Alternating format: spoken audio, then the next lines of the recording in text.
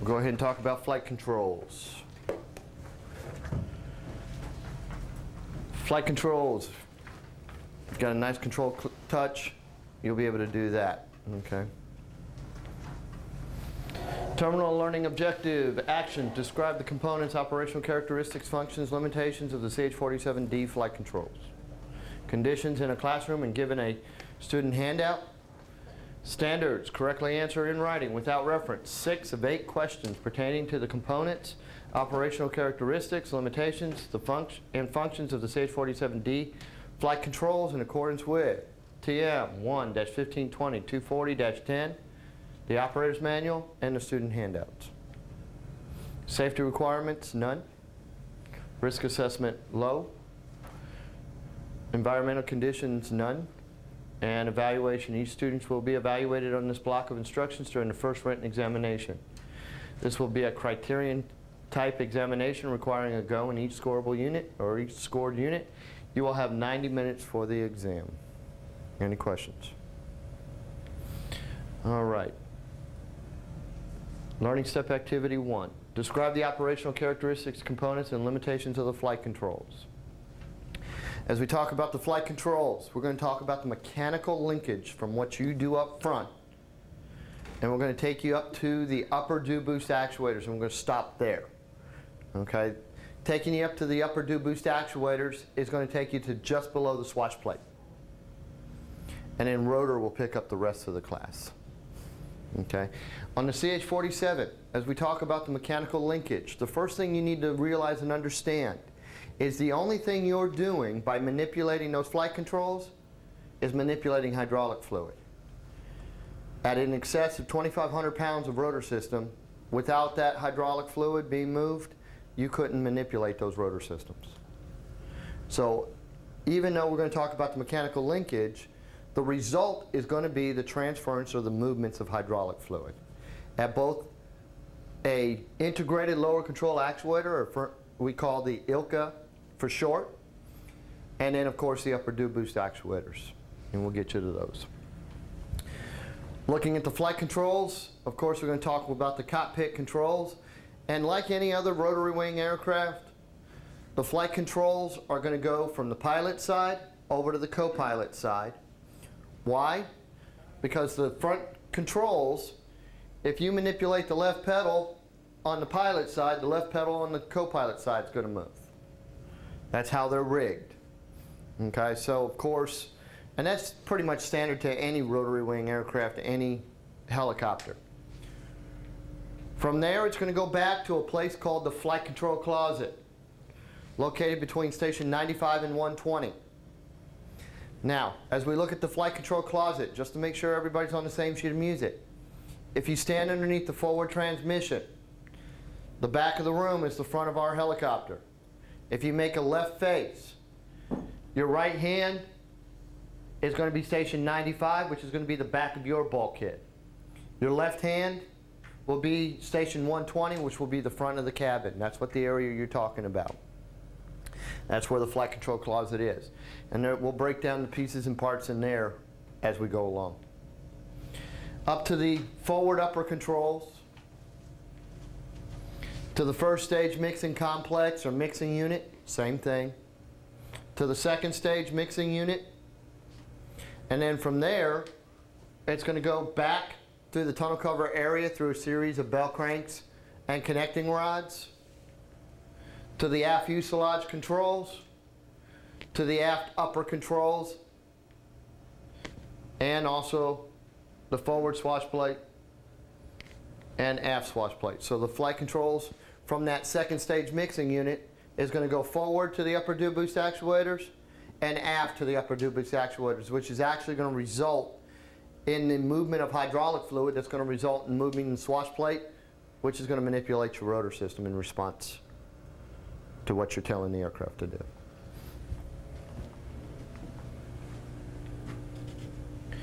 Mechanical linkage from the cockpit to the rotary wing assemblies, that's what we're going to talk about. Again, as pilots on the CH-47D, all the mechanical linkages are doing is resulting in movement of hydraulic fluid. Again, at the integrated lower control actuators, which are actually in the flight control closet, and we'll show you those. And then, of course, those big old massive upper dew boost actuators, which is going to result in the movement of the rotor blades themselves. Now, as we talk about this, you're going to find out that the transmissions on this aircraft are already pre-tilted forward. So when you look at the forward transmission, it's mounted at a forward tilt of 9 degrees. The aft transmission is mounted at a forward tilt of 4 degrees, resulting in a forward propulsion for ground handling, ground taxiing of this aircraft. That's what you're doing. Now, that propulsive force is going to allow you to ground taxi this aircraft, but what do you think that's going to become when we go to hover this aircraft? It's going to want to go forward. So either you're going to have to pull in a lot of aft cyclic, or they had to give you something that was going to compensate for that. And they did. Okay, the longitudinal cyclotrim actuators, one of their functions in life, and we talked about them yesterday, is to negate that 9 degree and 4 degree tilt of the transmission up in the rotor disc, allowing you to do hover work. If not, you would either have to pull in a lot of aft cyclic to do hover work, or the aircraft's going to want to go forward. So that's why we had to negate that 9 degree and 4 degree tilt. And so that's what it looks like when you're sitting out on the aircraft. Again, as long as this aircraft's on the ground, and later on we're going to talk about the longitudinal cyclotrim actuator, one of the indications is the ground position. In the ground position, the tilt of the, or the pre-detilted of the forward and aft transmissions is what's going to be allowed to influence the rotor system for ground handling, ground taxiing of this aircraft. And you'll see what I mean here in just a second. Now, the LCTs, longitudinal cyclotrim actuators. We talked about them yesterday in the fact that if they're not programming like they're supposed to, of course it's going to say airspeed adjust. And we talked about if they're stuck at 140 knots, what are we going to do? When it says airspeed adjust, what are you adjusting for? What did we say yesterday? You want to maintain 140 knots. Why? Because that's where they're stuck. You don't want to have to fight them until you have to fight them. And then we'll talk about that at the end of the class on emergency procedures and why and what you're doing to compensate for that. In the automatic mode, your advanced flight control computers are going to program those longitudinal cyclotrim actuators for you automatically. When you first bring the aircraft to a hover, they're going to go to the retracted position, leveling off or neutralizing the rotor system, allowing you to do hover work. When you put the aircraft on the ground, they're going to go to the ground boxes that you can see on the picture here. So here's the retracted position we were just talking about. When you first pick this aircraft up, based on your aft landing gear proximity switches, and we'll talk about those in a little bit later of the class, what's going to happen is that tells those AFCS computers that, hey, aircraft's off the ground. Go ahead and retract those longitudinal cyclotrim actuators, and then you will see the needles go to the retracted position, allowing you to do any hover maneuvers, any hover work you need to do. When you put it on the ground, those aft landing gear proximity switches are now going to take it and take those needles back to the ground position. By going to the ground position, that's where it's going to allow the 9 degree and 4 degree tilt of the transmissions to influence those rotor systems. And then as you're flying along, as your airspeed increases, those longitudinal cyclotrim actuators are going to start to automatically program to that airspeed. Now, we'll actually talk about how that is accomplished under Advanced Flight Control Systems class, because that's the process you're going to be talking about. Right now, we just need to know that that's what we need to do. Yes, sir? Here on the picture, what are the LCDs? Are those the black? The LCTs are the longitudinal cyclotrim motors right here. Okay. Good question, sir. And the white double? These right here are your upper dew boost actuators. Okay. That's what's actually going to result in the movement of that swash plate. at 3,000 psi of hydraulic fluid. And we're going to actually see those in just a little bit. Very good questions. Anything else? Okay. Now, should it become necessary, we can take this switch from the automatic position to the manual position, and now what's going to happen is they're going to respond to that switch. It's going to respond to these two switches. And although you adjust them independently of each other, you don't want to take one to the full range of motion and then wait and get the other one. You want to take both of them simultaneously. The thing to keep in mind is if it's in the automatic mode, both longitudinal cyclotrim actuators are in the automatic mode. If you switch it to the manual mode, now both LCTs are manual. In other words, if I have a problem with my forward LCT, when I go to manual, even though I'm manually going to program my forward LCT, I now have to program my aft LCT manually too. There's no method of just adjusting one to automatic, one to manual. It doesn't work that way. They're either both automatic or they're both manual. Any questions about that? Yes. Yes, sir. Which hydraulic systems are they moved? Is that flight 1 or 2? Or? Actually, you're going to find out. We call these the upper due boost actuators because one piston belongs to the number 1 flight control hydraulic system. One piston belongs to the number 2 flight control hydraulic system. So as long as both flight control hydraulic systems are on, each piston is going to be moving from its associated hydraulic system. Should it become necessary, if you lose a hydraulic system, one hydraulic system will manipulate the controls just fine. But that will only be in the case of an emergency. And the trims? The AFCS trims are electric via the AFCS computer. Good question. Anything else? Very good. Now, as we talked about the LCTs yesterday, they're going to provide for the following. One, by the LCTs programming the airspeed automatically, what it does, by programming the LCTs, what's going to happen now is we're going to program the tilt in the rotor discs instead of in the fuselage. Now, when you watch this aircraft take off, it takes off just like any other helicopter. In other words, when you start to go forward, it'll nose down just like any other aircraft. But as you start to increase your airspeed above 60 knots, what's going to start to happen is the fuselage is going to level back off, but the tilt is going to stay in the rotor system where it belongs. So thus reducing fuselage drag. As I like to say, it makes a bus as aerodynamic as a bus can be. Okay? That's what it does.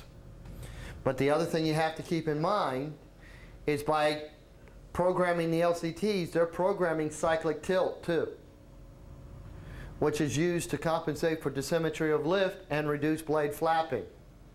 By reducing blade flapping, it's reducing stress and strain on your vertical shafts, your rotors, and your key components.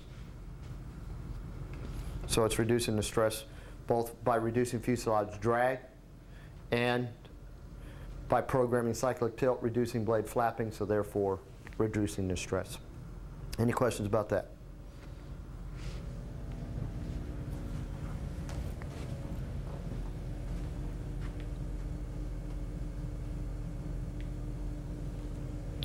As we talked about, provides longitude cyclotrims, forward and aft swash plate assemblies. That's where it's going to be connected to. Forward tilt increases airspeed, minimizes fuselage pitch attitude change. In other words, by leveling off the fuselage again, we're reducing that fuselage drag, allowing for the higher V&Es too, or the higher airspeeds. Reduces blade flapping, reducing stress on the aft vertical shaft, fuselage angle of attack, and allow our higher V&Es. Now, when we talk about the controls, we're going to talk about the same axis that or the same number of axes that you're used to, which is 4. We have, just like you had before, we have the pitch axis or the longitudinal axis of the aircraft. We have the roll axis of the aircraft or lateral axis of the aircraft.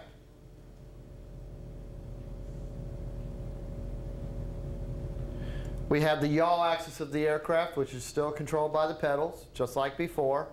But now here's where it gets a little tricky. Instead of a collective, we have a thrust, which is one of the ones that everybody gets a little bit frustrated with because it adds an additional limitation. When you parked a helicopter and any other type, at the end of that maneuver, you just said that you simply neutralized the controls. That meant you reduced or put everything where it was supposed to be. Okay? And that was applicable to the pitch, roll, yaw, and the collective. In the CH-47, you have to say at the end of the maneuver that you neutralize the controls, thrust at the ground detent. And at first, that's all going to be new to you. So there's a little bit of a lapse of getting used to that. The thrust is its own entity, and it has its own limitations that you have to be aware of. So when you land this aircraft, at the end of the maneuver, you're going to say you neutralize the controls, thrust at the ground detent. Any questions about that? Now, we're going to use ground detent a lot. We will show you how you can identify the ground detent. It won't be a mystery by the end of the day.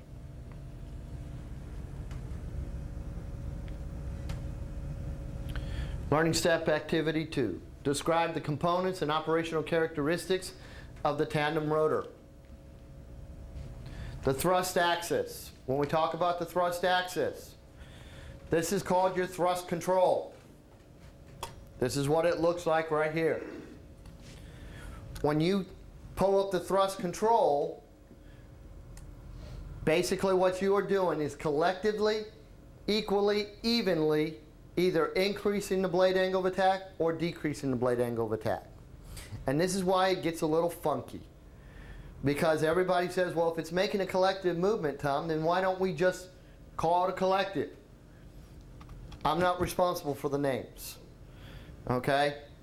But it is making a collective movement, meaning what? Meaning when you pull up on the thrust, it's going to collectively and evenly increase both sets of blades, causing the aircraft to increase in altitude. When you push down on the thrust, it's going to collectively and evenly on both rotor systems decrease the rotor blades, causing the aircraft to decrease in altitude. And what this will show you, the helicopter itself won't move, but it'll point up for increase, decrease the blades to decrease altitude. Now, here we go. Because the aircraft's rotor system is counter-rotating, torque is compensated for. But here's something that you have to keep in mind, and we'll talk about it as we go along. When you turn the AFCS off, there's another influence into the rotor system that's going to become a major factor. And that is that both rotor systems are equal and even in everything.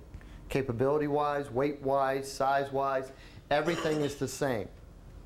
So even though the rotor systems are counter-rotating, and that should counteract torque, AFCS off, this aircraft does want to flip on its side. And we'll talk more about that when we get to the yaw axis.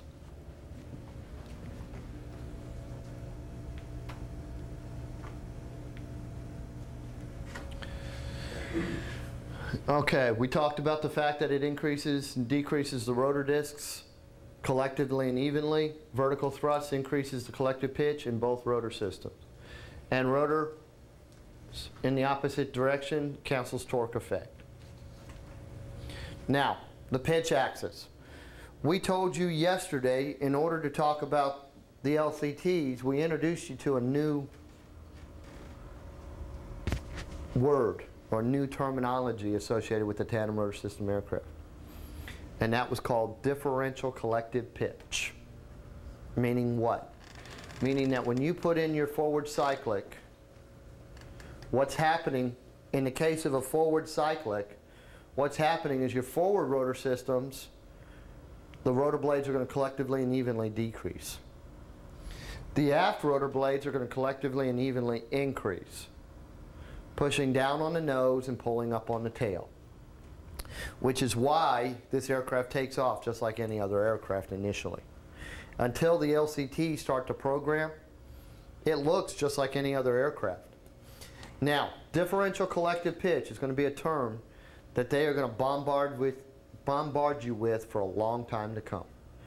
Why? Because it's only unique to the tandem rotor system design. Again, normally when you move forward cyclic or aft cyclic, you're controlling cyclic tilt, but not in this aircraft.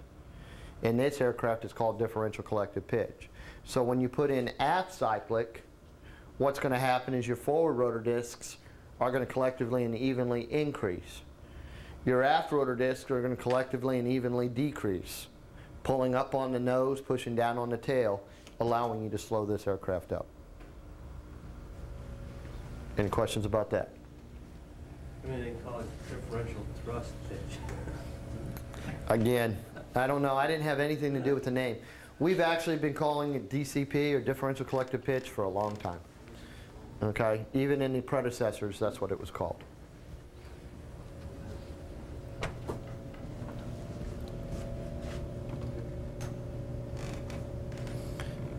And that's what it looks like for your forward longitudinal slick position or forward pitch position.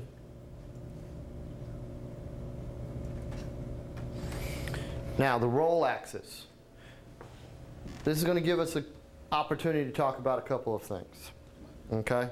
First off, in the roll axis, you're talking about your cyclic control. In the lateral or roll axis of the aircraft, you're talking about it moving it either left or right. Now, two things to bring up. One, when we manipulate the cyclic left or right, or the roll axis left or right, what you are doing is collectively and evenly tilting both rotor discs to the left, allowing this aircraft to either slide left or turn left in forward flight. But this is also a good time to talk about the fact that the natural tendency in this aircraft, when you first get started, is to try to over-control it. And here's why. We're going to tell you that this aircraft is highly maneuverable. Okay, we showed you a video the other day showing you the British Hackett aerobatic team and the maneuvers that they were performing. Okay, and this aircraft is highly maneuverable. The problem is, from a standstill, from a hover, when you put in left cyclic, you're going to expect the aircraft to move. And at first, she's not going to move. So what are you going to tend to do? Put in more left cyclic. And then what's going to happen is she may start to slowly move, but that's not going to be fast enough for you. So now what are you going to do? We're going to put even more left cyclic. Once all that left cyclic kicks in, then that aircraft's going to do exactly what you told it to do, and it's going to fly as far and as fast to the left as it can. So what are you going to do? You're now going to bring it over to the right. And the tendency is, when you first get started, is to over-control this aircraft. Let's think about what principles are being enacted on this aircraft. Okay, when we're sitting at a standstill, you got a lot of aircraft to get into motion. But it's like a boat. Once it's in motion, it'll stay in motion. But the problem is you got to be a little bit patient with it. The same things you learned in any other aircraft as far as control movement, control input, applies to this aircraft, believe it or not. You just got to be patient initially. Once that aircraft gets into motion, it'll move just fine. Any questions about that? Later on, we'll show you some tricks to prevent you from over-controlling or attempting to over-control this aircraft, and some advantages that are built into the flight controls to help you with that. Any questions? Is there any like lead or lag time difference because the forward rotor disc is lower than the rear? Because of, you know, the arm away from the centrifugal force? Is it occur Not faster initially. in the front? Once it's in motion, it'll still react. No harm, no foul. I mean, you'll be impressed how maneuverable the CH-47 is. Despite her size, despite the look. And my Apache drivers get upset with me. I'm the first one to admit it. But in my opinion, this is as maneuverable as any aircraft in the Army inventory. She may not look like it, but once she moves, I'm promising you she'll dance with the best of them.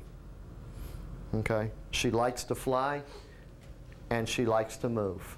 And I'll tell you right now, I haven't seen us not be able to do any maneuvers. And that's why, although the British demonstration team does a lot of maneuvers that we're not allowed to do, it's nice to know that if you needed to, it does have that ability. Any questions about that? So for the lateral axis, again, if we go to the left, it'll tilt both rotor discs to the left.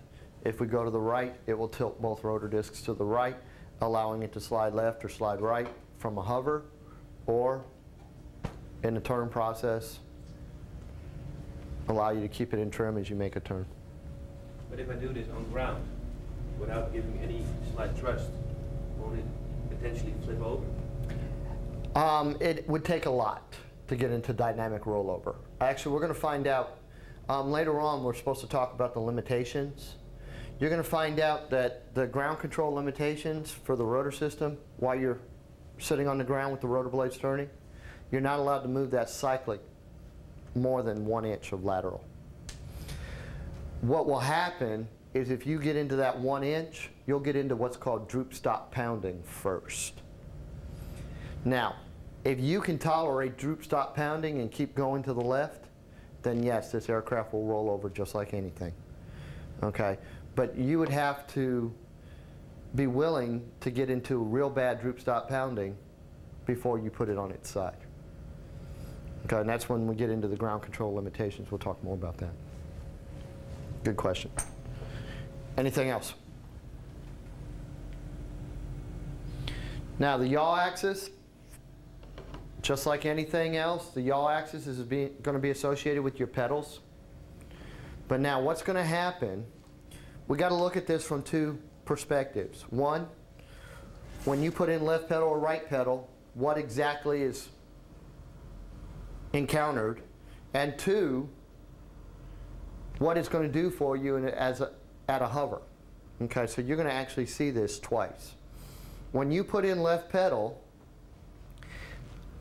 just like any other aircraft, when you put in left pedal, the nose of the aircraft is going to go which direction? Left. Okay? So now, in order to move the nose to the left, what's going to happen up in the rotor discs? That forward rotor disc is going to have to tilt to the left, right? But as a result of tilting that disc to the left, what's going to happen to the aft rotor disc? It's going to tilt to the right, essentially allowing you to do a hover turn around that midsection or that center cargo hook. Okay? And the rule of thumb is, you're going to find out as we go through this class, what is applicable to the Black Hawk is applicable to this aircraft. What's applicable to the TH-67 is applicable to this aircraft. So you're not learning new concepts. The only thing you're learning different is how is the maneuver or the movement actually created via this rotor system being a tandem design. That's all you're really learning. Okay? When you put in a left pedal in any other aircraft, the nose went to the left, allowing you to pivot around what portion of the aircraft? The center portion of the aircraft. Agreed? Same thing here, but the only thing is, because both our rotors are on top, both rotor discs had to do something to allow that to happen. And that's why when you put in left pedal, the forward rotor system is going to tilt to the left, taking the nose to the left. That aft rotor disc is going to tilt to the right, and it's going to pivot around the center of the aircraft just like anything else. Now, what you are going to find out on this aircraft, though, gentlemen, is when you bring this aircraft up to a hover, as long as the advanced flight control system is on, you do not need pedals in this aircraft. So guess what one of the first tendencies you're going to have to get rid of is? Kicking that left pedal. Okay, you do that in this aircraft, you're going to bring that aircraft to a hover very, very ugly. And I mean, it will dance. It will spin around on you real bad. Okay? Now, why don't you need pedals? It's associated with the AFCS, and we have a wonderful feature called heading hold. Meaning what? Meaning it's connected to your directional gyro. And basically what's going to happen is through the AFCS computers, it's going to maintain the heading that you pick the aircraft up at for you. Okay? Now, AFCS off-wise, then you do have to make sure that you stay ahead of it.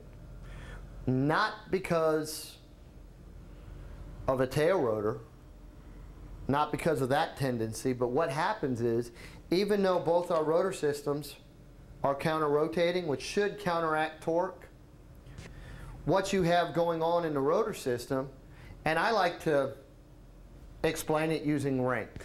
Okay, and since the captain's the highest rank I have in here right now, we're going to use the captain.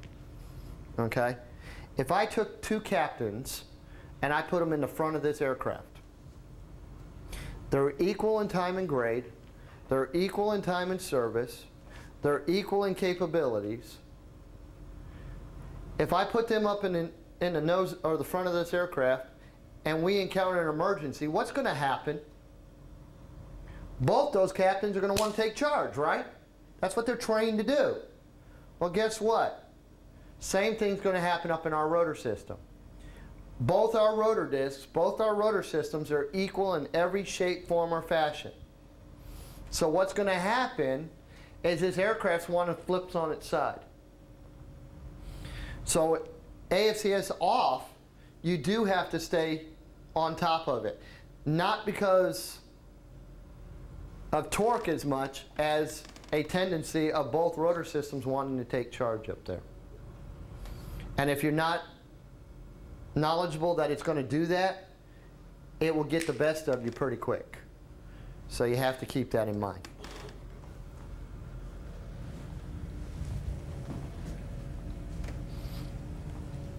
And again, this is just going to show you with left pedal, forward rotor disc is going to tilt to the left, aft rotor disc is going to tilt to the right, allowing you to do hover turns around the center cargo hook. And we already talked about what will happen with the AFCS off. Any questions about that? Now we're going to talk about hover turns. Now, here's what I like to do with hover turns. We can move slides and it'll show you everything, but what I like to do is use my hands. And we'll talk about what's going to happen. And what you're going to find out is the same requirements you had in any other aircraft you're coming from is the same requirements you have in this aircraft. The only thing that's different is how is the action actually being accomplished.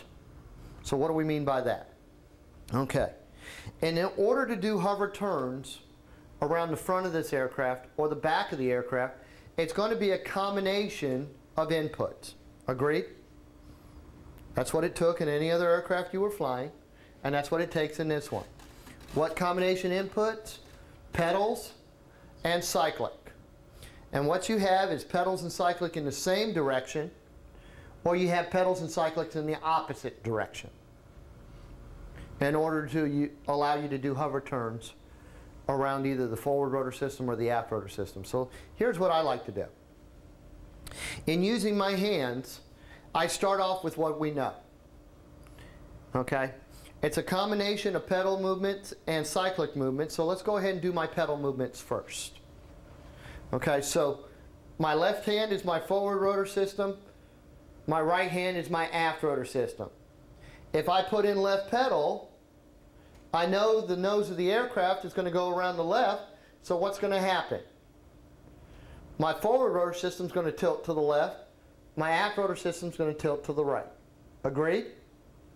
now we said it's a combination of cyclic input and pedal input. So what we're going to do with the cyclic right now is we're going to take it to the same direction. So we're going to take cyclic to the left. Now, what did we say cyclic to the left did to the rotor system? It takes both rotor discs and tilts them to the left, right? So let's look at what's going to happen as a result of that. The forward rotor system is already going to be tilted left, so all it's going to do is increase to the left. But now the aft rotor disc is tilted to right, it tilts to the left, and now look what's happening. It's leveling off, allowing me to pivot around the aft rotor system, nose to the left. And that was pedals and cyclic in the same direction. Any questions about that? Now, if I can figure it out in one direction, I can figure it out in the other direction. Agreed? Any questions about that? Okay, so now let's do the other one. We got pedals and cyclic in the opposite direction. Where am I going to start? Just like before, I'm going to start with what? Left pedal. Why? Because that I know is going to take the nose of the aircraft in the direction of the pedal, so therefore that's what it's going to look like. Now, we took left pedal, so this time we're going to talk about right cyclic.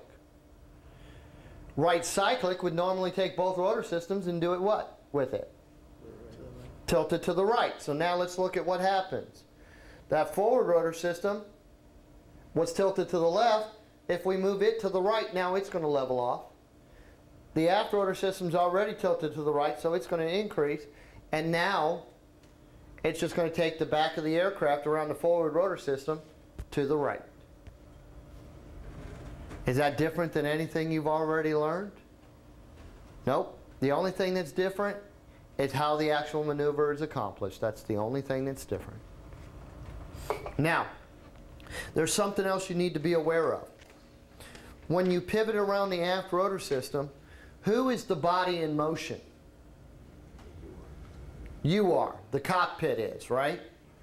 You can imagine if you're the body in motion, you're going to control that really, really well. You're not going to let that cockpit assembly or that cockpit area flip around faster than you feel comfortable. Agreed? So what do you think the tendency is? When it comes to pivoting around that forward rotor system, what is now the body in motion? Flight engineer. The flight engineer or the back of the aircraft. So what do you think the natural tendency is? Since you're not moving, it's really easy to forget how fast that back end turns around. And you can have enough force back there to sling things out, either cargo or passengers. That would be very ugly. Okay? Any questions about that? Okay, so now let's go ahead and look at what we just talked about. We're talking about hover turns. And there's your right pedal.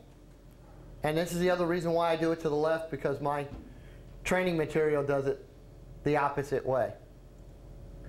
Cyclic to the left. And now what's going to happen as a result of that is the aft rotor system is going to tilt to the left. Forward rotor system is going to level off. Why? Because we have pedals and cyclic in the opposite direction. Didn't we already say that? All we did different was this is showing to you in picture form, and I just like to use my hands. That's easier to, I can do that anywhere as I'm thinking about it. And again, the nose of the aircraft will always move in the direction of the pedal. Hover turns continued. Okay, now we got left pedal. We're going to do the same direction, so we're going to talk about left cyclic, which is going to result in the nose pivoting around the left, pivoting around the aft rotor system. Any questions about that? And then, of course, since we're talking about hovering turns, what do we still have to talk about? What haven't we covered yet? Around the center. Around the center. And we already said around the center is quite simply nothing more than what? Pedal input. Any questions about that?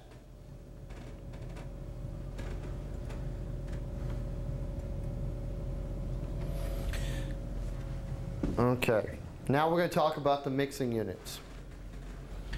Combines all control inputs into one integral output to the upper dew boost actuators, moves both swash plate assemblies. Okay, you should be on page 97. Now, the first thing we need to be able to do to understand this is be able to identify the different axes in the flight control closet. And the way I like to do that is quite simply by drawing a rectangle, dividing it into quadrants. This is going to be station 95. This is going to be station 120. If this is station 95 and this is station 120, then this has to be the left side of the aircraft. This has to be the right side of the aircraft. Everyone tracking? We good? Now, what we are doing, gentlemen, just to make sure, we are looking straight down into the flight control closet from a top view. That's what we're doing. So right here would be your co-pilot. Everyone tracking with where we're at? Now, where I like to start is right here with the pitch. Why? Why would I want to start with the pitch? Because the pitch is the most identifiable axis. Why? Because what you have is called a dash actuator in the longitudinal or the pitch axis of the aircraft. This is your dash actuator, which stands for differential airspeed hold. Now, what is its counterparts? Nothing more than those yellow connecting links. So do you think you can identify this 10 out of 10 times? If I can identify this 10 out of 10 times, then I can identify the pitch axis 10 out of 10 times. Agreed? Okay, now, from the pitch, I'm going to go forward.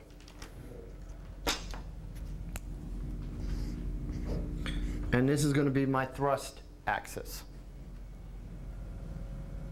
That's going to be my thrust axis. From there, I'm going to go to the left, and this is going to be my yaw axis. Whew, I can't even, wow, can't even make a Y today. That's going to be my yaw axis. And then by default, this must be my roll axis. We tracking? We good? Now, how do I remember that? Yes, sir. Are you talking about the ILCAs now, or? No, right now all I'm doing is talking about the locations of the axis in the flight control closet. That's all I'm talking about. Okay? Are the ILCAs part of that? The integrated loader control actuators part of that? Yes, sir. You're tracking. Okay? But right now we're just wanting to identify the different axes inside the flight control closet. Why? Because in order to talk about that first stage mixing unit, you have to understand that the job of that first stage mixing unit is it's going to combine the input of the pitch and the thrust and the roll of the yaw. That's what the first stage mixing unit is doing. Now they are separate entities in there, but what happens is you have an outer bell crank and you have an inner bell crank. The outer bell crank will belong to either the pitch or the thrust axis, or excuse me, the pitch or the roll axis, and the inner bell crank will belong to the thrust and the yaw axis, and we'll show you that here in just a second. But so it combines those two inputs. From there, it's going to go aft to that second stage mixing unit. And what this is going to do is take these inputs and turn them into 4 control movements. It's going to go forward to 1 upper dual boost actuator.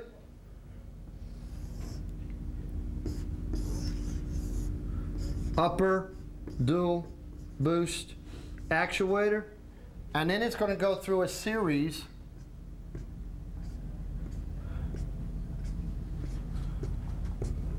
of control rods and bell cranks back to the back to an upper dual boost actuator,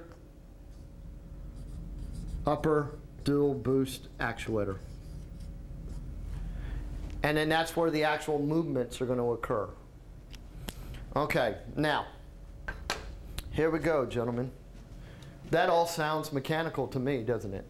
Do they not have a schematic or something like that? Huh? Do they not have a schematic drawn for something as simple as that? It's kind of... Well, we have, that's the first stage and that's the second stage. No, I'm just talking about something... No, there's not something like that. Okay? You got that very first one that kind of shows you all the controls. But you got what looks like this picture at the front, which will show you the first stage mixing unit. And there's the second stage mixing unit. And here's all those control tubes that I was just talking about going to the upper dual boost actuators. So what happens is at the first stage, as you look at the different inputs, you can see where it's going to move the different bell cranks. Now, why do you care what's happening at that mixing unit? Does it have anything to do with what you do up in the cockpit? No, but it has everything to do when you're standing looking in the closet and you're... Exactly. It has pre-flight value. Why? Because in a little bit, what we're going to tell you is on pre-flight, this bell crank or that connecting rod has been known to be found bent. Has been known to be found bent. Well, if you don't know to look for it, you won't know what you're talking about.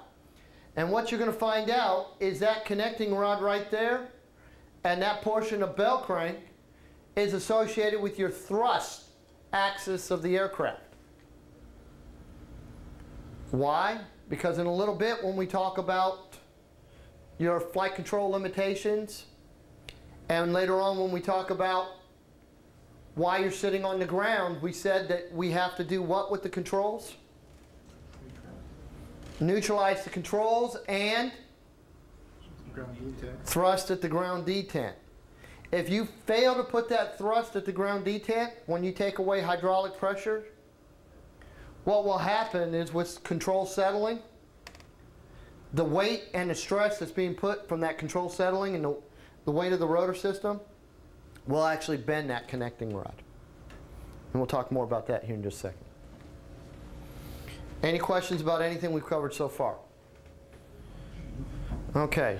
Any questions? One more time. Okay. Just go through all those control tubes going into those bell cranks and the inputs and outputs. So Okay. This bell crank is actually 2 bell cranks. Correct. It's one entity, but it's actually 2 bell cranks. What is that doing? You got this one right here, which is this control tube, and this control tube, which will belong to one axis. And then you got this inner mechanism, which will belong this one, this connecting rod, and this one going out. Where these are going to go is that second stage mixing unit that we're going to talk about here in just a second. So which two have the connecting rods on the front that I can visibly see? We already know the one is the thrust. The inboard one, this is the thrust. The other one's the yaw. The other one's the yaw. And the yaw is not too bad because everybody's used to neutralizing the controls. It's maintaining the thrust at the ground detent. And reality is you're not the problem. You're not the problem.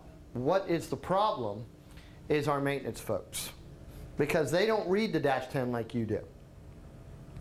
And it tells you that prior to removing hydraulic pressure, you have to neutralize the controls and put the thrust at the ground detent. So as pilots, you know that. The crew members, for the most part, know that because they're responsible for the dash 10 too. But mechanics work on this aircraft too. Mechanics can crank up the APU, the auxiliary power unit, and turn the 2 power transfer units on, which provides hydraulic pressure to the flight controls.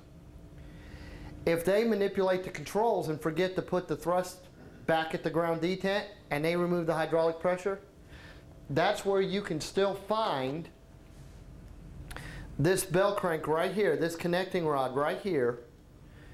You can find it bent from time to time. It's not as bad as it used to be because now everybody that cranks up the APU, the auxiliary power unit, has to be on orders now. And it's part of the training now to preclude this from happening. Because when this first happened, you know, we did the normal thing. The D model Chinook was still brand new. So we said, hey Boeing, what in the heck is going on? And Boeing said, hey Army, hold on, we'll figure it out. So they went to the drawing board, figured it out.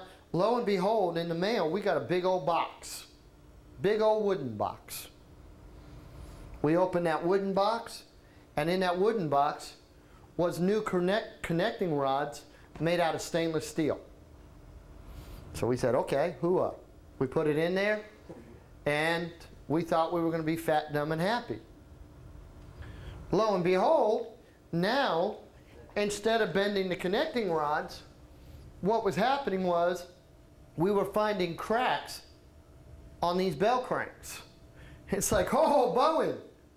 Man, the connecting rods were a heck of a lot easier to replace and fix than replacing that entire bell crank.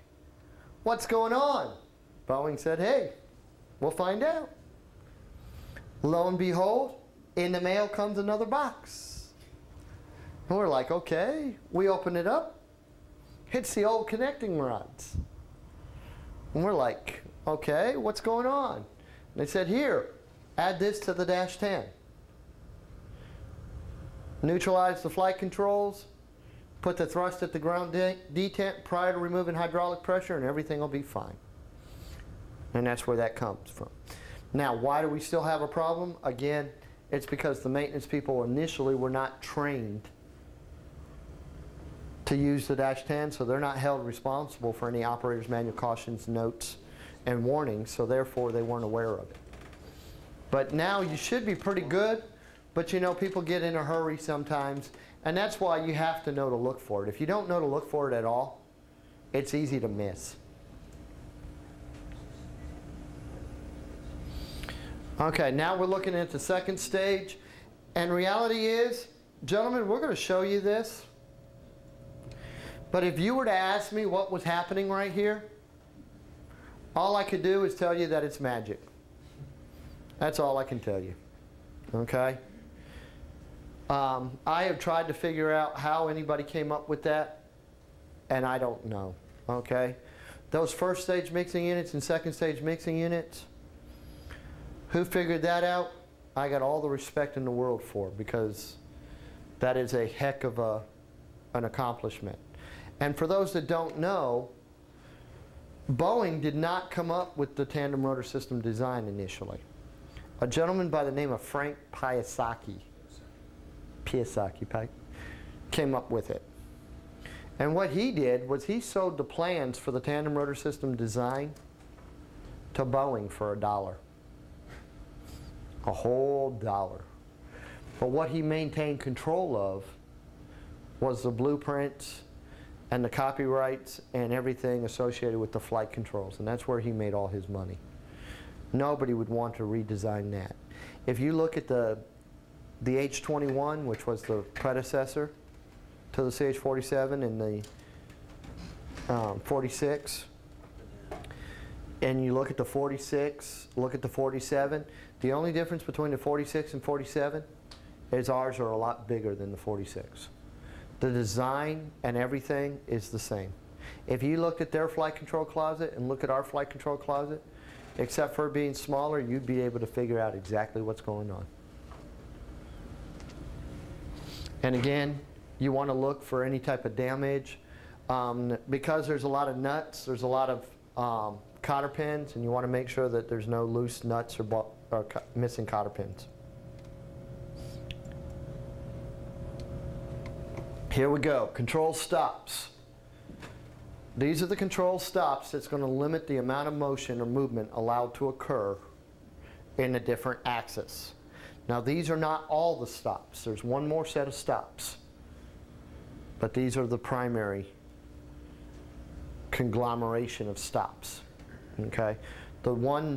The other one belongs strictly to the longitudinal axis of the aircraft, or the pitch axis of the aircraft. And that's because the pitch axis has a wonderful thing called the dash, the differential airspeed. And since the dash is programmable, those stops had to be added in the longitudinal axis of the aircraft. And we'll show you those later on.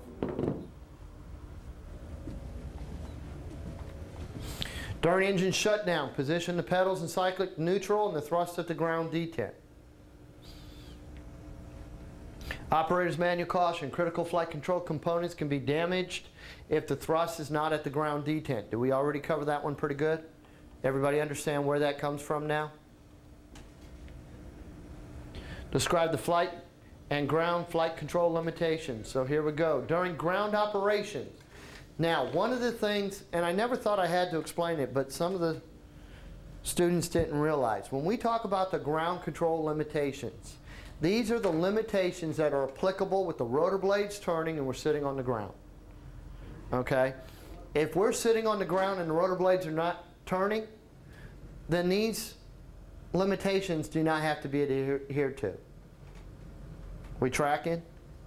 Now, the result of exceeding any of these limitations we're fixing to talk about, again, the result of any of these limitations or exceeding any of these limitations we're about to talk about is going to result in something we call droop stop pounding.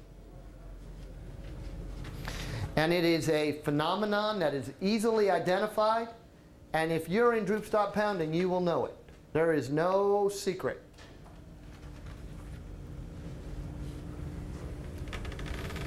Thrust, not below the ground detent. Now, like I told you, we're going to throw that term around a lot.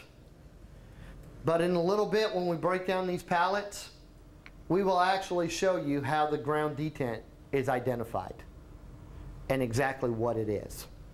Right now, you just have to know that thrust not below the ground detent. So the first question that would come to mind, or the first thing that you should realize, is what?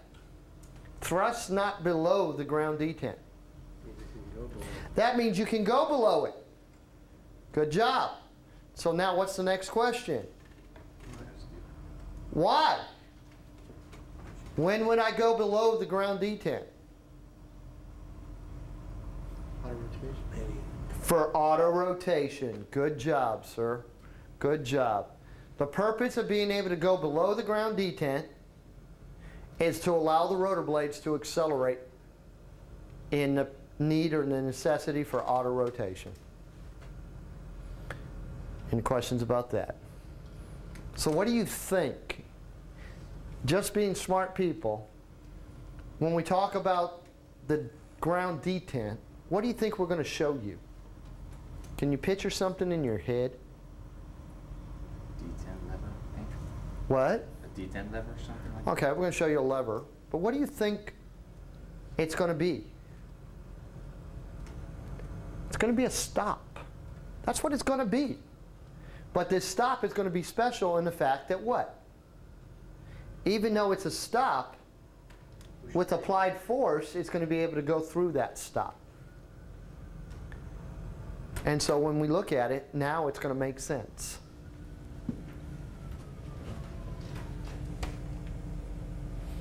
Now, aft cyclic, 2 inches. Now you're going to read that 2 inches a lot in this aircraft. Why? We're going to refer to it on roll-on landings. When we do our roll-on landings, what's it going to tell us to do? It's going to tell us to pull 2 inches of aft cyclic in. Now, just so we understand, if all you did, gentlemen, was pull 2 inches of aft cyclic in, that aircraft's going to run right off the runway. Okay? Now, when we do two-wheel taxi, it's going to tell you the first thing you do is what? 2 inches of aft cyclic.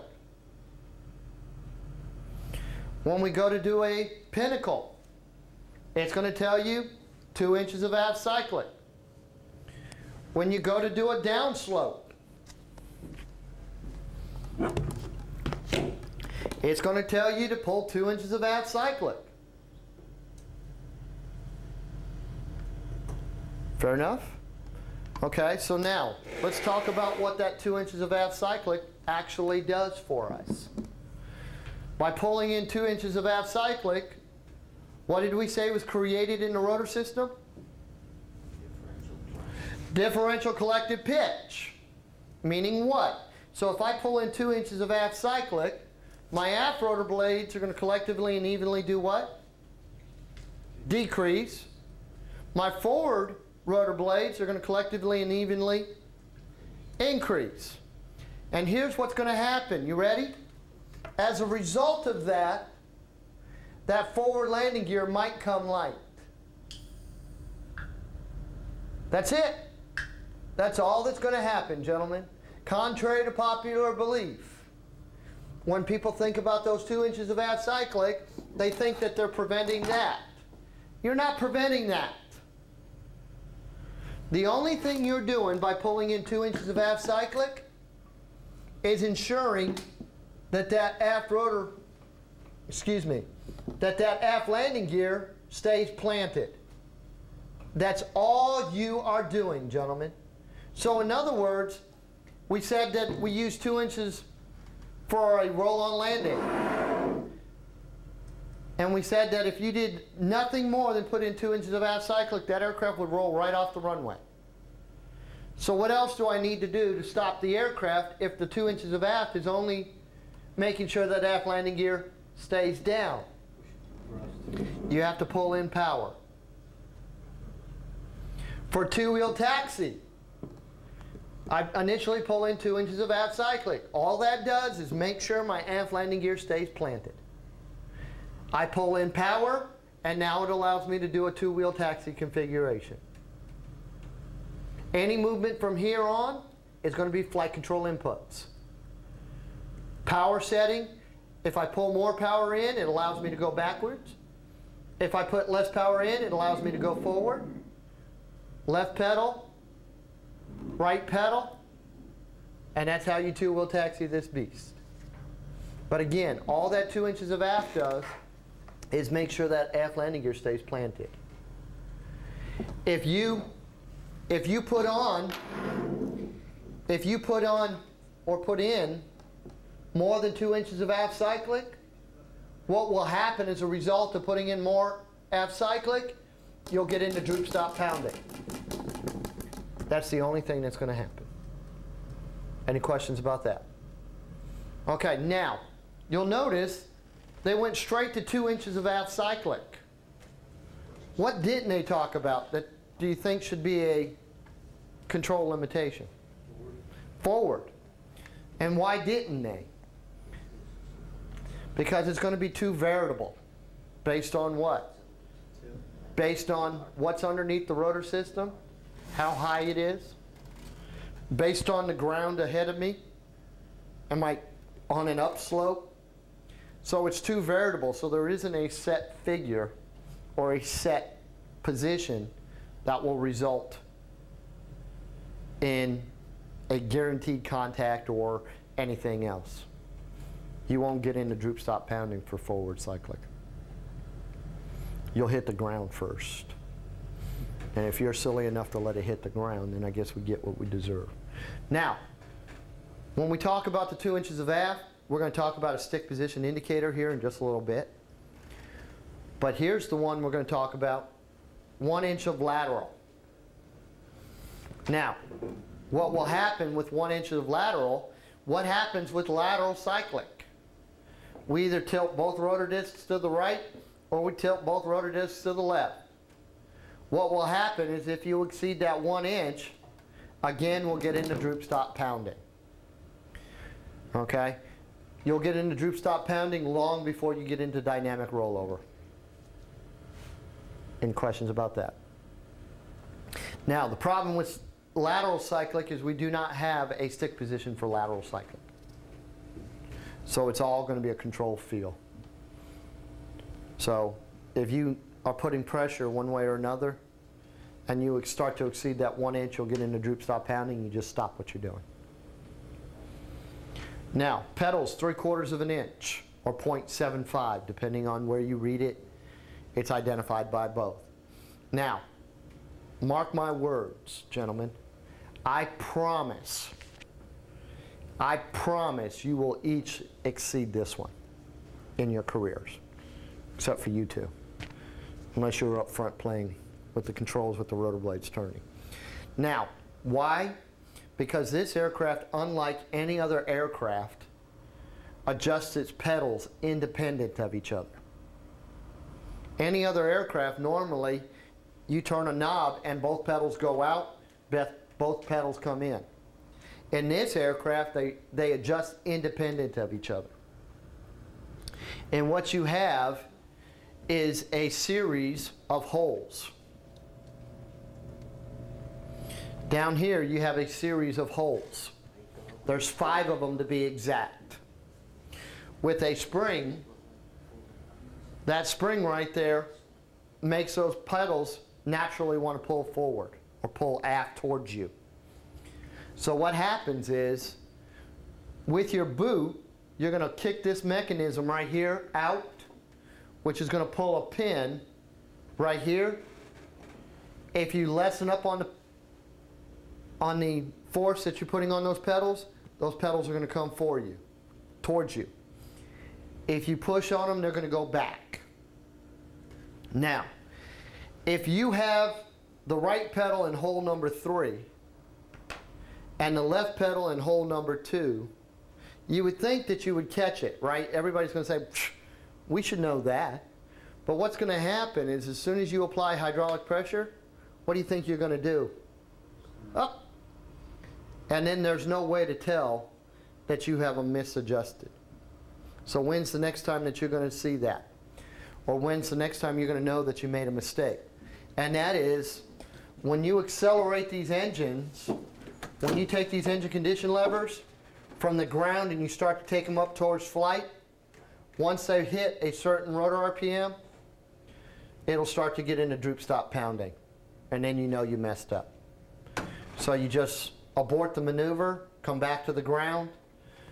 The co-pilot will block the pedals because you know the pilot messed it up. Why? Because when we accelerate the engines from ground to flight, the pilot is on the flight controls at that time. So it has to be their mistake. Now, why do they make that mistake? How do missions come down the pike? Hey Jeff, we need you to go plan this mission and have it ready to go. Right? By the way, you've got 5 minutes to make it happen. So what happens is we get into hurry up mode. It's not that we forget about it. Okay, when's the next time? When do you all do most of your flying? At night.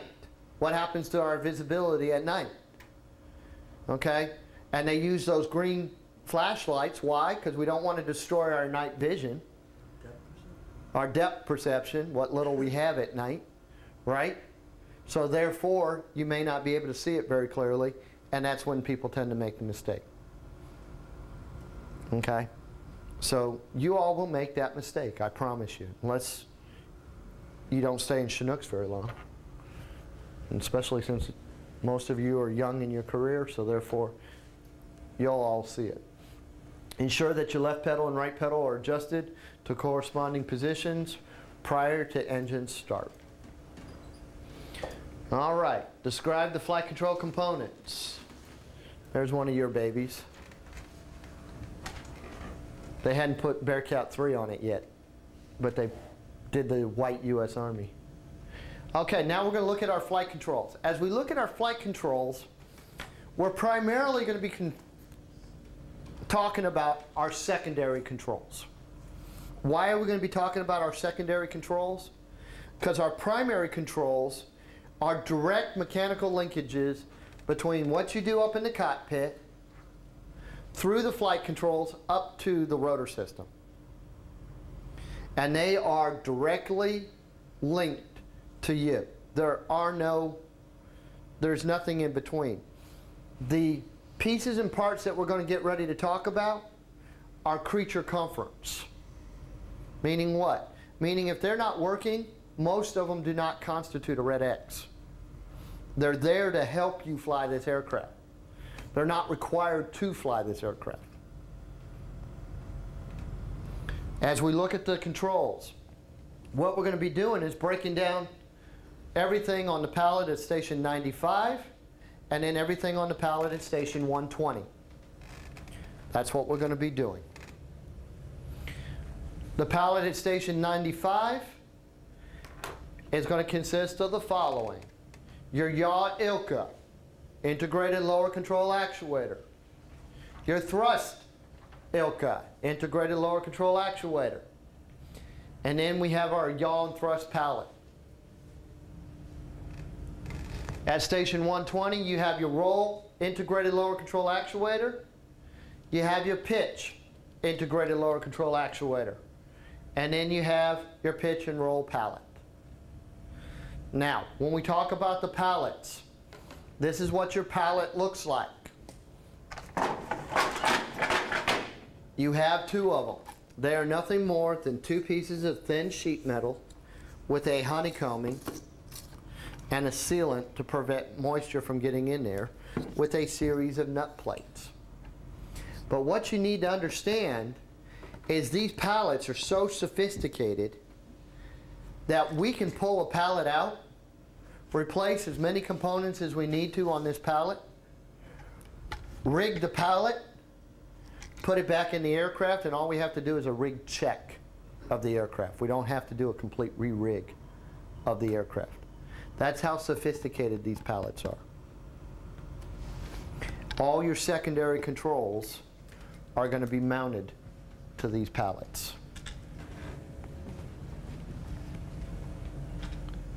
We're going to start off with the thrust pallet, which we said was located at what station? 95. Now, keeping in mind that the components on that pallet are going to be the thrust and the yaw. But right now, all we're going to do is talk about the thrust components. We're going to talk about the balancing springs. We're going to talk about the thrust cockpit control driver actuator, the droop eliminator potentiometer. Now, what we will add to that one is we will talk about the thrust control position transducer, which is applicable to the 714 engine. 712 has the droop eliminator potentiometer. The 714 has a control position transducer, and we'll talk about that as we go along. You will have to add it because we haven't made the changes relative to 714s on this one, on this class yet. But we will talk about everything. There's your ground detent capsule and your viscous dampener. Located at station 95. The first thing we're going to talk about is the viscous dampener. Here's the viscous dampener. You're going to find out you actually have 4 of these. Why 4? 4 axis. Everybody lets that throw them, okay? Reality is, if you have a good grasp of the components and the systems, there are no hard questions. So they'll ask you, why 4 of them? 4 axis. Every axis has one. Right now, the one we're talking about is on the thrust axis. But when we talk about them, they're all identical. They improve control feel. How do they improve control feel? Here's what happens. This control arm on here is connected to a little butterfly valve in here. Inside of here is fluid. Now, here we go. What do I know about fluid? What do we know about fluid and physics?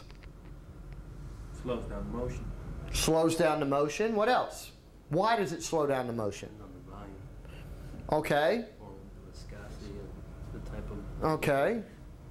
We know fluid is non-compressible, gentlemen. Fluid cannot be compressed. Fluid of any kind cannot be compressed, period. So we have fluid in here. And then you have this mechanism right here. And quite simply, all this mechanism does is slides into here, adjusts everything out, and then what happens is that mechanism is going to control how fast that fluid is allowed to move in there, therefore slowing down or improving the control field. When's it going to improve the control field? When you push the control centering device release. Why? Because our flight control closet is vertical. So everything when I push the control centering device release would want to go which way? Down. So we had to put components in there, or they had to put components in there to improve that and prevent that in some cases. So what happens is as you push the control centering device release, now what happens is that arm has to move against that fluid, which is going to control or slow down how fast that moves. Likewise, if you're yanking and banking on the controls, this will slow it down somewhat. Why? Because again, that fluid can only move so fast in there. Any questions about that? Okay. Droop eliminator potentiometer. Droop eliminator potentiometer we said was applicable to what system? 712 engines only. Now what you're going to find out is you have two pods. A left pod and a right pod. What do you think those pods are going to be associated with? Left and right engine. Number 1 engine, number 2 engine. It follows the left and right rule. What's going to happen is through the belt crank, what you have is a T connection. Here's that T connection. And what's going to happen in response to thrust inputs, that T connection is going to result in these rods either coming out or going in. And it's going to use a variable resistance signal. The more the rods are in, the higher the resistance. The less they're in, the less the resistance. And that's going to be interpreted by the N2 system as an increase or decrease in fuel. And therefore, two things. One, as you make power changes, because these droop eliminators are adjusted, it's going to cause the same amount of change in both engines to keep those engines matched for you. But then the tendency is, when you make power changes, the tendency is for what to occur? Rotor droop, right?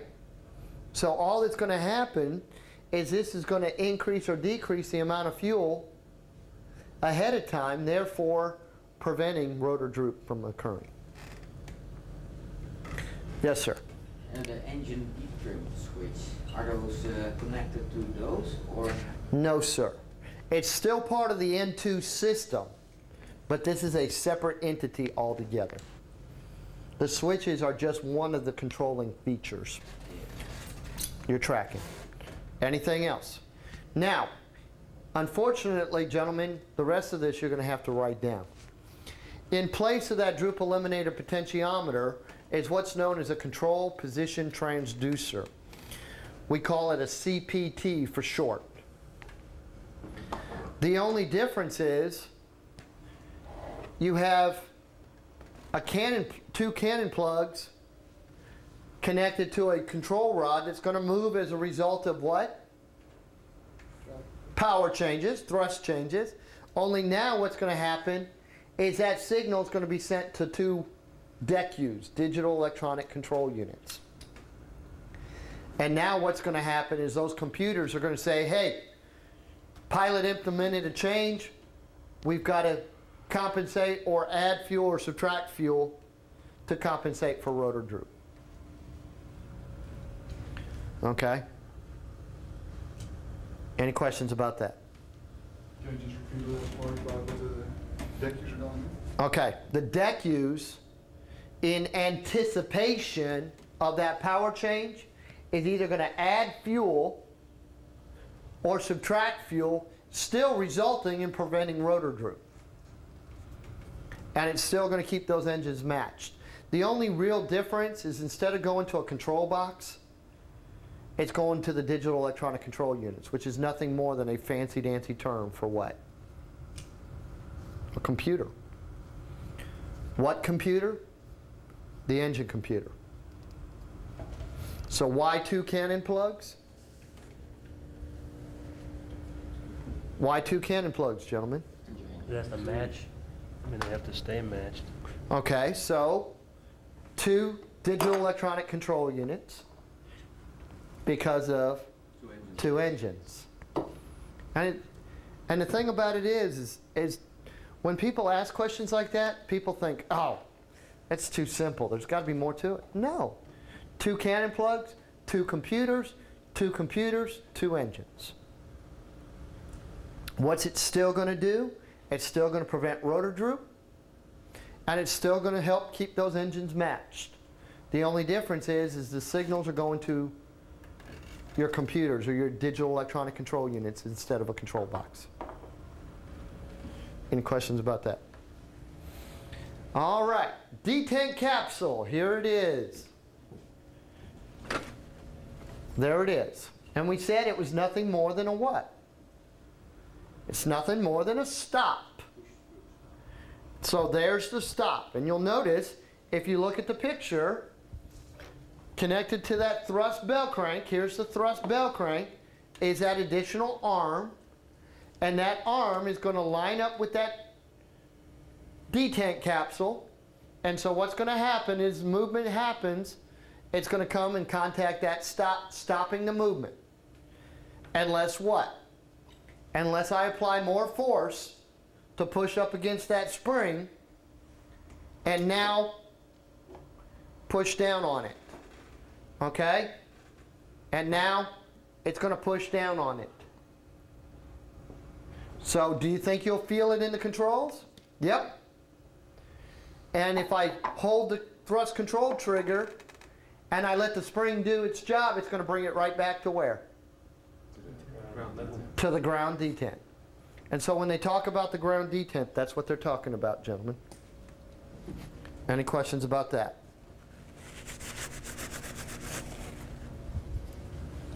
And there it is. The balancing springs. Now these are fun to talk about.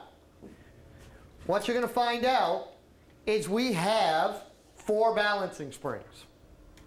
Why do we have 4 balancing springs? We got 4 axes. Now, except for the springs being different sizes, their job is the same. What is their job? Their job, quite simply, is to counteract gravity. Why? Because our flight control closet's vertical. Any questions about that? Do we need to make that any harder than that? Okay, now, I used to pass this spring around. I don't pass it anymore because for some reason people like to spin it. And for some reason, it always comes towards me. You know, if I didn't know better, I think I need to have a complex. But here's the balancing spring. What you're going to notice as we go through this, they're different sizes based on the axis that they're in. But their jobs are the same, is to counteract gravity.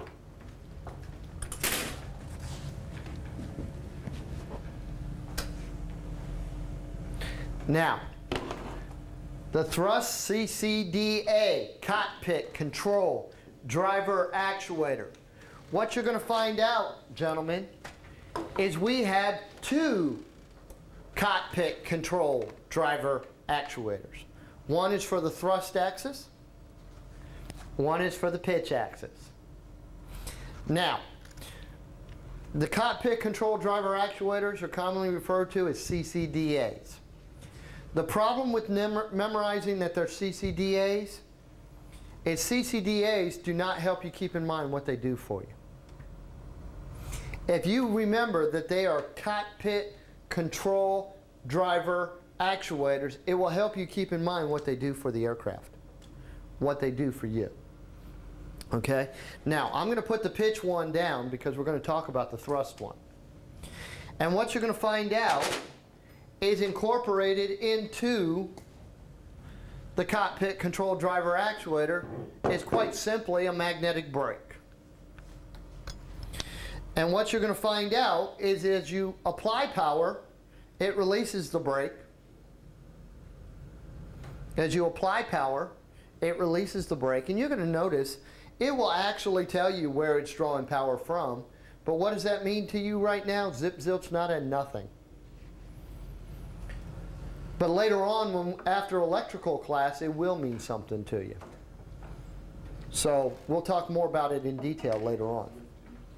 But what you do need to keep in mind is that it requires the application of electricity to release it.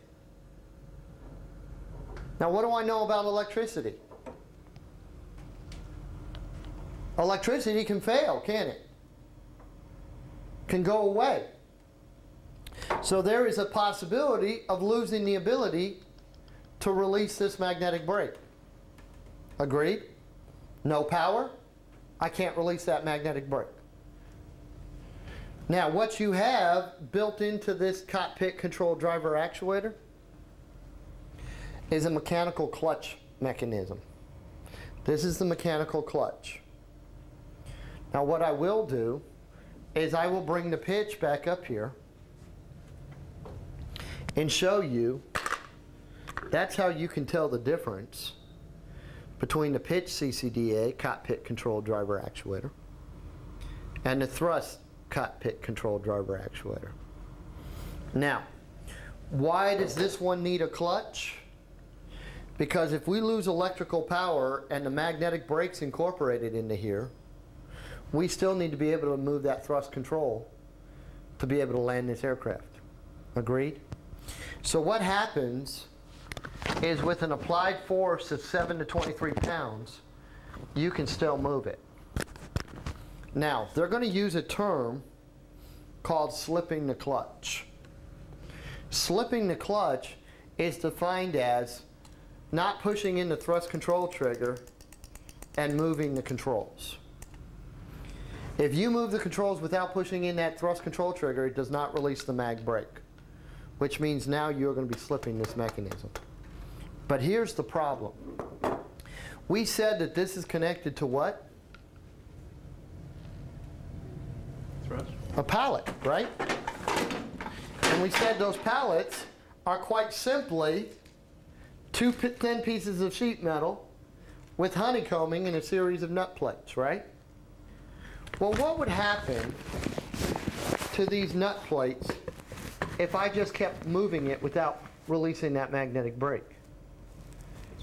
It wears out those nut plates. And then the next thing you're going to hear over the intercom, or the next thing you're going to be saying to that crew chief or flight engineer in the back is, "Hey, chief, man, this thrust axis is pretty sloppy." And that's because some people are under the impression that they still have to slip this clutch. Okay? Here's what I'm going to do for you, gentlemen. We're going to be a little bit morbid. Okay? This was on an aircraft that crashed. Okay? It actually killed 5 people. Okay? And what you're going to notice is it's damaged pretty significantly, to include that this control arm is bent. Okay? Despite this control arm being bent, I can still move it. If I can move it now, you're going to be able to move any of them out on the aircraft. So if you want to slip one, slip this one. You're not going to hurt anything. When we talk about doing flight control, travel, and hydraulics check, all you're doing is going through the full range of motion. Now it's going to tell you somewhere in that motion you want to let go of that thrust control trigger. Agreed? Agreed. But all you have to do is apply a minor amount of force and say, yep, it's holding it in place. Reapply the thrust control trigger and continue moving your motion. Whether it's on the way up or on the way down is irrelevant. Nobody cares, as long as you check it. But all you're checking for is that that thrust control trigger, and that magnetic brake holds it in place. You're not actually trying to slip it to see if it's going to work. Any questions about that? Okay, next. What was it? What was that? AC power or DC power? It's actually DC power. Okay? It's actually DC power. So it's on an emergency bus or backup? It's actually off the essential DC bus, which is connected to your battery. Okay? But when I say the essential DC bus, that doesn't mean anything to you. That when we do electrical, I'll bring it back up again. Okay? So that you can put 2 plus 2 together and make sure you come up with 4. Okay. Now, cockpit control driver actuator. Cockpit control driver actuator. Obviously, and in the one that's coming around, this panel is actually open. And what you're going to notice in that panel is a series of gears. Why? Cockpit control driver actuator. In other words, those gears are going to be connected to a motor that's going to result in them being driven. As a result of this arm being moved by those gears being driven, your actual cockpit controls are going to move. Hence, cockpit control driver actuators. Now, the next thing we need to talk about is what's going to control those electric motors, or that electric motor, isn't it? AFCS, Advanced Flight Control System. In response to what? Altitude hold. Whether it's bare altitude hold or rate altimeter hold is irrelevant. It doesn't matter. The computer, the number one computer, is going to send a signal to that motor in there and actually manipulate that control arm. And it's going to result in this thrust moving as if you had moved it. It will release the mag brake. It will move the thrust control just like it's supposed to. Hence, cockpit control driver actuator. As a result of those computer inputs, the thrust control is actually going to be moving. And all you have to do is keep your hand on there. Why? Because if that thrust control, that computer starts to do the wrong thing, you're right there to stop it. Questions? All right. Did we talk about everything right there? It must get a little tiresome on a cross-country flight with that thing on IFR or whatever. No. No, because you're going to tell the aircraft maintain pressure altitude, 2,000 feet. I got the fact of what it does, and that's a great thing, but I mean, like, I don't know, I can't speak for Blackhawk, but I know for a fact that ours, it doesn't move our collector. I mean, it stays where it's at. I mean, it does take all those outside inputs and adjusts to keep you at 2,000 feet as the power, you know, whatever it needs to, but I couldn't imagine that thing just moving all the time with your hand on it without you putting inputs into it. Yeah. Well, that's... There's no altitude hold. There's no altitude hold in the Blackhawk. And see, that's where it's different. You don't want to know that, though. If you're picking up a sling load or it's maintaining altitude or whatever, where you're going to want to know what the aircraft's doing. Just rest your hand on there. Hey, it's going up, going down, or whatever. Yeah, it's It's kind of weird in Apache that it doesn't do that. It doesn't move it at all. Yeah. Yeah, see, ours will move only because of the fact that, like it was brought up, if it fails and it starts to push up against your hand, you can sit there and say, oh, no, you don't. Because the nice thing about it is when we talk about the Advanced Flight Control System, that system is to aid you. That system is to reduce your workload. It is not to take away the control of the aircraft from you. So you can override all that fancy-dancy stuff. So if that thrust control starts to push up or pull down, all you have to do is push the thrust control trigger, and you'll take control back from the system. Does it automatically cut off alt hold then? No, sir. No, sir. Good question. Yeah, see, ours kicks off in the event that if the collective is moved outside of a half of an inch to maintain that altitude, it'll tell you. So you have to re-engage it. Yeah, see, ours won't. The only thing that'll kick off for us is heading select. if you have heading select engaged, and there's several reasons why it'll kick off. If you do any of those, it'll kick off and then you have to re-engage it back on. But all our other features are automatic, except for thrust control. Remember, who initially turns on thrust control? Or altitude hold? Whoever has the command select, right? Nope, command select doesn't care about for that. Because basically the only thing you're going to do to engage altitude hold is go to whatever altitude you want to maintain, whether it's using the red altimeter or whether it's using barometric pressure is irrelevant. Once you get to that altitude, stabilize at that altitude, then you have to reach down there and push a button that we're going to show you a little bit later. Okay? Other than that, it's the only axis does not have automatic control. So the thrust axis will always belong to you unless you give it up to the computer. Unlike some of the other features we'll talk about next week for AFCS. And AFCS is 6 hours. You got a 6-hour block of instructions on AFCS. Now we're going to talk about the yaw pallet, keeping in mind that all we're doing now is talking about the yaw pieces and parts. The yaw and the thrust pallet are identical. They're both located where? Which pallet? Station 95. Station 95. That's the only way you have to identify it. Station 95. Okay? We're going to talk again about a viscous dampener. Now we're going to talk about a magnetic brake.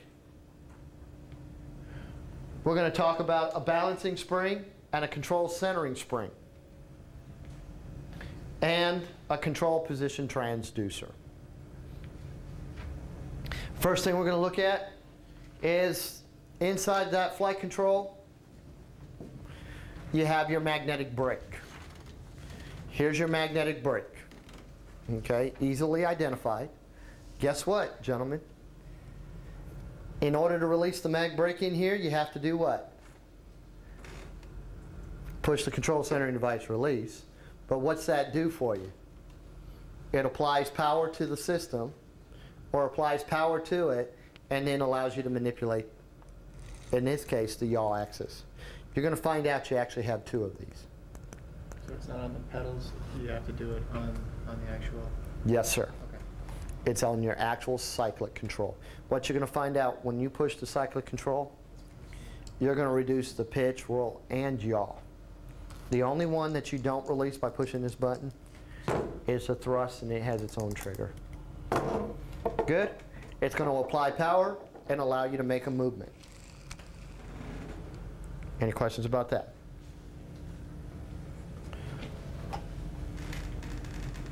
Control centering spring. Now, as we look at the control centering spring, here it is, gentlemen. There's your control centering spring. Now, it's going to be connected, in this case, to the mag brake. Meaning what? Meaning, if I release that mag brake and I move or make a control input, it's going to let it move. Fair enough? And the whole assembly is going to move. But now what would happen if I don't release the mag brake? Can I still move the controls? Sure. Sure I can. But now I'm going to be pushing against this spring. If I was going to translate what this is for you, what would I call it? A forced trim. Now, remember I told you I was going to tell you what there is in the system to help you not over-control this aircraft? What they're going to teach you, gentlemen, is when you first bring this aircraft up to the hover, you really only have to worry about your lateral axis. You don't have to worry about your longitudinal axis because you have your longitude cyclic trim actuators in the system. You don't have to worry about your pedals with AFCS on because you have heading hold. You already know how much power to pull in. Why?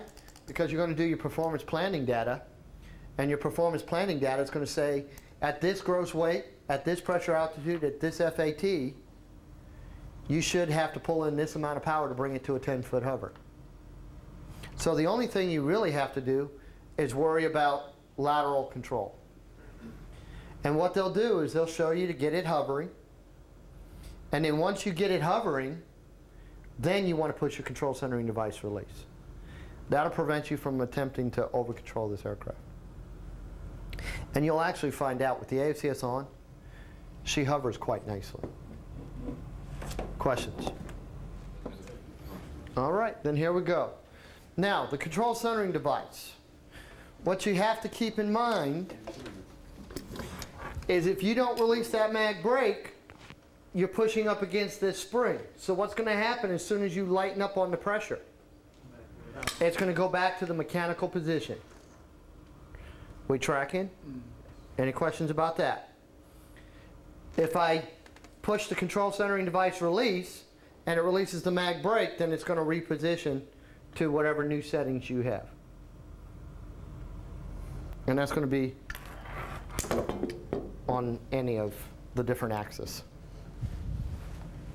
So you're saying it's better to come off the ground and control centering device button released, get Without the control in the lateral, and then push the button to reset it? Yes, sir.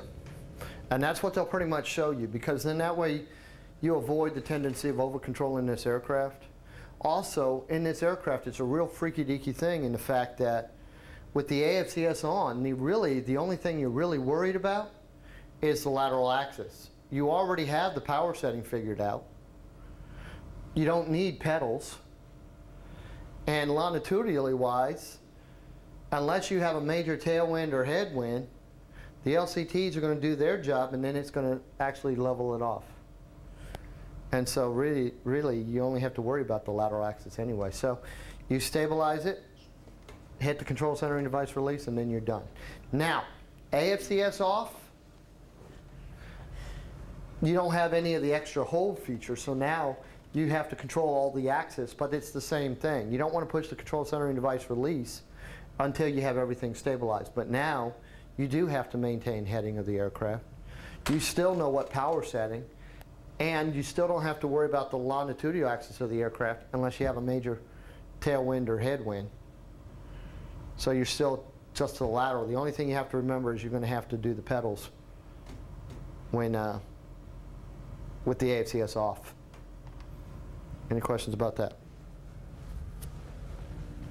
Now, viscous dampeners. Do we have to beat you up on that one again?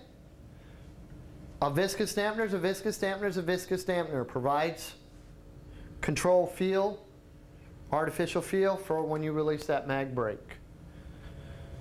Balancing springs. Now, what did we say the balancing springs do for us, gentlemen?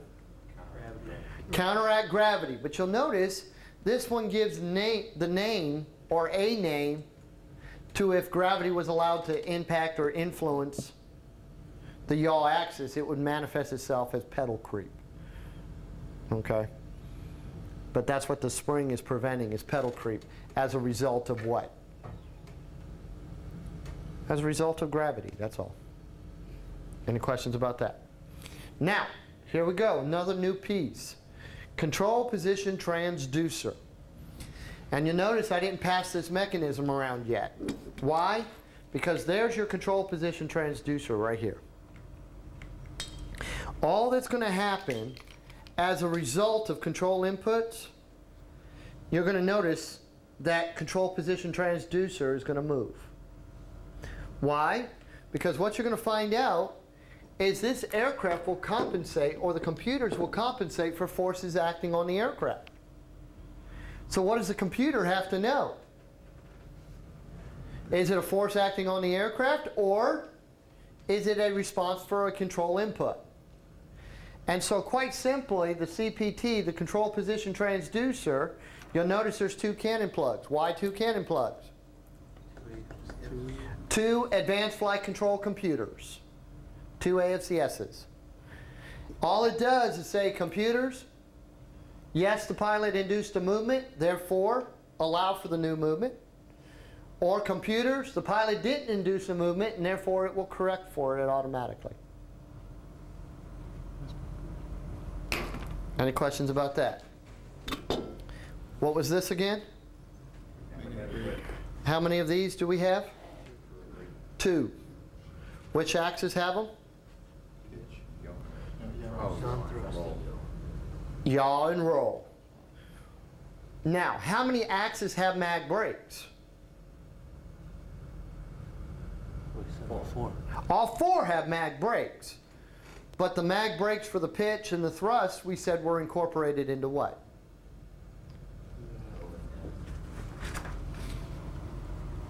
The control position transducer. Excuse me. The cockpit control driver actuator, it's incorporated into the CCDA. Okay, so every axis has a mag brake, but you have these in your roll and yaw, and you have these in your pitch and thrust. Any questions about that? Okay, so there's your mag brake. Now, the control centering springs and the CPT, or the control position transducer, if you're not careful, this will bite you. Okay, so be careful, okay?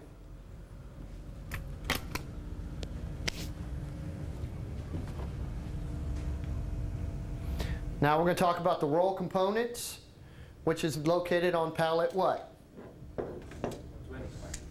120. That's how we break them down. We're going to talk about the magnetic brake. We're going to talk about the viscous dampener. We're going to talk about the control centering spring. We're going to talk about the balancing spring. And we're going to talk about the control position transducer. Now, located on pallet station 125, contains a control centering spring. Do we have to beat you up on that one again? It contains one of those. Acts as what? What's it act like? A forced trim. We're not gonna make it harder than it has to be. Do we need to talk about it anymore? Viscous dampener. Do we need to talk about it anymore? The balancing spring itself. Do we need to talk about it anymore? And then last but not least, the control position transducer, or CPT. There we go. Roll axis is done. Let's look at the pitch axis. Now we're going to talk about a pitch axis cockpit control driver actuator. A balancing spring, a viscous dampener, a control centering spring, a viscous dampener, and a balancing spring, and a CPT. Magnetic brake. Do we need to beat you up on a magnetic brake? The only thing we have to remember in this case, where is the magnetic brake located? Inside the CCDA, inside the cockpit control driver actuator. Driver actuator control, AFCS trim switch. Now, here we go. It's incorporated into the cockpit control driver actuator. Here we go. It has a motor, which is going to drive the actuator portion. Now, in response to what? What's going to drive it? The AFCS, and that's the number one answer, and that is actually wrong. Okay? The AFCS does not have anything to do with this cockpit control driver actuator. Okay? So what would drive it? We're going to introduce you to a new switch. You have what's known as an AFCS trim switch. Now, what you're going to find out is this AFCS trim switch operates and functions both laterally and longitudinally. Longitudinally, it is a relationship between this switch and the motor inside this cockpit control driver actuator. Okay, now watch this, gentlemen. It goes from here to here. So will this work AFCS off as well as AFCS on? Or does it have to be AFCS on only? Say AFCS only. What now? I would say AFCS only. Okay. AFCS only? What do you say? It should work without it, and actually it does, which is why I put them side by side. It goes from here to here. Did it have anything to do with the computer? Did I say that it went through the computer? No. Okay, which is why you can increase and decrease your airspeed using the AFCS trim switch, AFCS off or on. It's irrelevant. But laterally, it requires the AFCS to be on. Any questions? Okay, so when we look at the CCDA, the cockpit control driver actuator, you'll notice though, it doesn't have that mechanical clutch. It still incorporated a mag brake, didn't it? Well, if it doesn't, or it still incorporates a mag brake, why doesn't it need the clutch? What does the pitch axis have that the thrust axis did not have? Not viscous dampeners. They all have viscous dampeners. What are you actually meaning to say? It doesn't have a control centering spring. What is the purpose of the control centering spring? It allows you to manipulate that pitch axis even though you did not release that mag brake. You're going to push up against that spring and the same thing's going to apply. The axis is going to move, but as soon as you lighten up the pressure, since the arm didn't move to reposition, it's going to take it back to wherever it was. Which is why, if I'm flying along, the other great thing about these control centering springs being in the system, if I'm flying along, I have the airspeed I wish to maintain. I have the altitude I wish to maintain. I'm wings level. And now all I want to do is implement a change to my heading. All I have to do is take my lateral axis and move it in the direction that I want to go. The aircraft turns, and as I lighten up the pressure, what's it going to do to the aircraft? It's going to take it right back to my old settings. Pretty neat advantage, right? Any questions about that?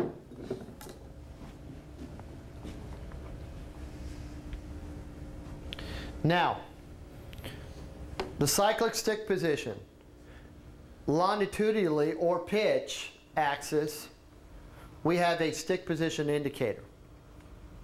That stick position indicator is going to be located on the right side of the canted cancel, closest to whom? The pilot. The increments are going to be broken down in inches. That's what it's going to be broken down into. That's what it looks like right there underneath your air control knobs, closest to the pilot, and that's a close-up of it. And so when you see that 4, that's going to be 4 inches. The other thing you have to realize, as you look at that mechanism, what you have in there is this is the clear tube. You actually have a mechanism that looks like that. You want to align the bottom of this nipple, excuse me, with whatever position you want.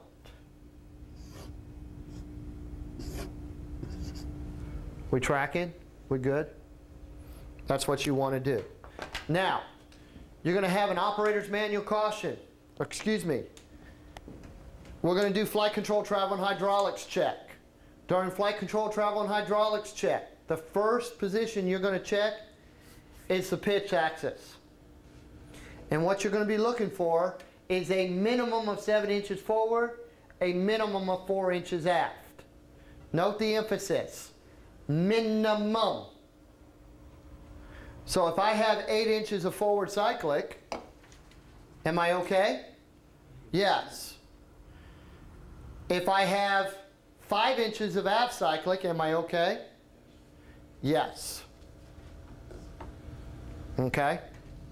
Now, there's one more thing that we need to talk about, is slope operations. slope operations.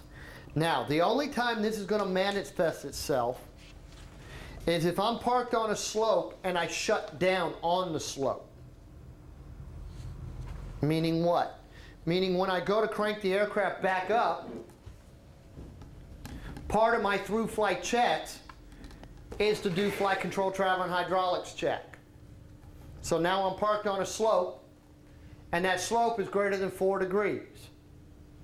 Now what it's going to tell me in an operator's manual caution is that I may not have the minimum of 7 inches forward, 4 inches of aft.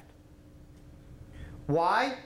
Because what's going to happen is being parked on that slope, we have in the longitudinal or the pitch axis of the aircraft, we have this dash actuator. You're going to find out the dash actuator is going to program to not only airspeed, but pitch attitude of the aircraft. What does a slope manifest itself as? It's a pitch attitude, right? So what's going to happen in response to that, this dash is going to either extend or retract depending on its upslope or downslope. As a result of that, you may not have those same minimums. 7 inches forward, minimum 4 inches of aft. Where does it get that input from, as far as the degree of the slope? You'll see it on your vertical gyro indicator or your attitude indicator. So if you're parked on a slope greater than, yeah, it gets it from the vertical gyro. Okay. The AFCS computer gets it from the vertical gyro. Going to the dash. Yes, sir. Okay? But you're talking about starting it up, right? You're starting it up. If I park on a slope, here we go. I come in, I do my slope landing. Okay, good job, let's go. Okay, and we go home. That minimum of 7 inches forward, 4 inches of aft, you would have never seen it. Which, the only time you're going to see it is if I shut down on that slope and I go to crank it back up during flight control, travel, and hydraulics check.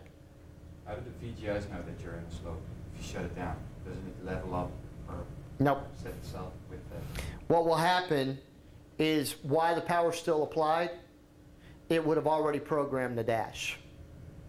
Okay?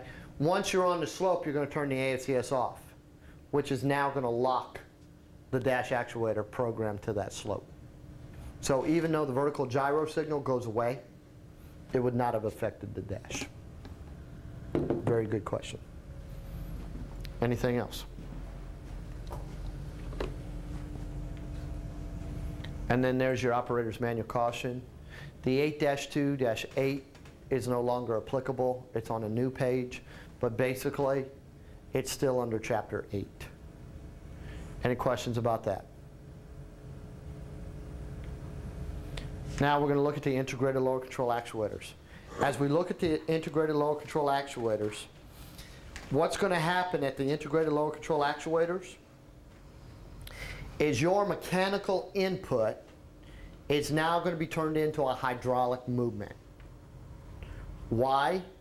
Because with over 2,500 pounds of pressure, over 2,500 pounds of weight, there's not anyone in this room that can lift 2,500 pounds.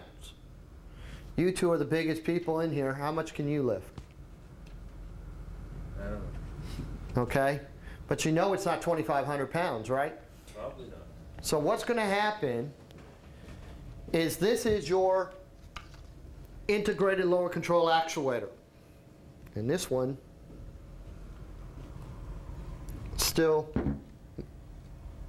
hydraulic fluid comes out. What you're going to find out is your integrated lower control actuator is broken down into 2 portions. Okay? 2 portions. The 2 portions are your boost portion and your extensible link portion. The boost portion belongs to the pilot. The extensible link portion belongs to the AFCS. We tracking? We good? It's further broken down into 2 systems. The top is the number 1 system. What systems? Number 1 AFCS for the extensible link. and number 1 flight control hydraulics for both the boost and the extensible link. The bottom is broken into the number 2 system. Number 2 AFCS, number 2 flight control hydraulics. Questions? Okay, now, here we go. I'm going to flip this around. What happens as a response to your control inputs? You're going to move this portion right here. Okay? You're going to move this portion right here. Everybody see that? In response to you moving this portion right here, this control arm is going to move. And I'm going to go ahead and slide over here just a little bit so make sure everybody can see. Can everybody see? Okay. Now what's going to happen inside of here, you're going to be manipulating a mechanism. And that mechanism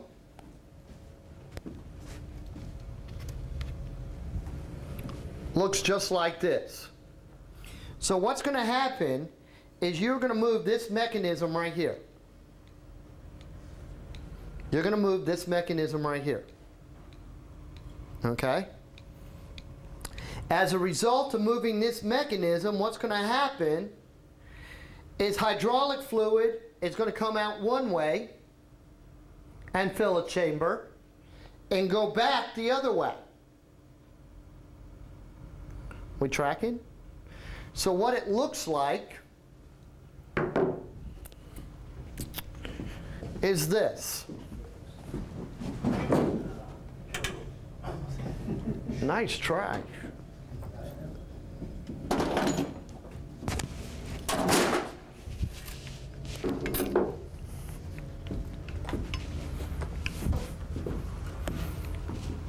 Okay. So this right here is that mechanism. Can everybody see that?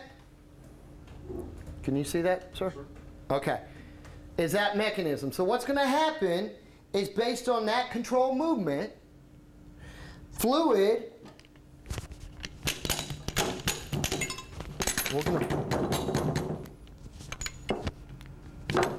okay.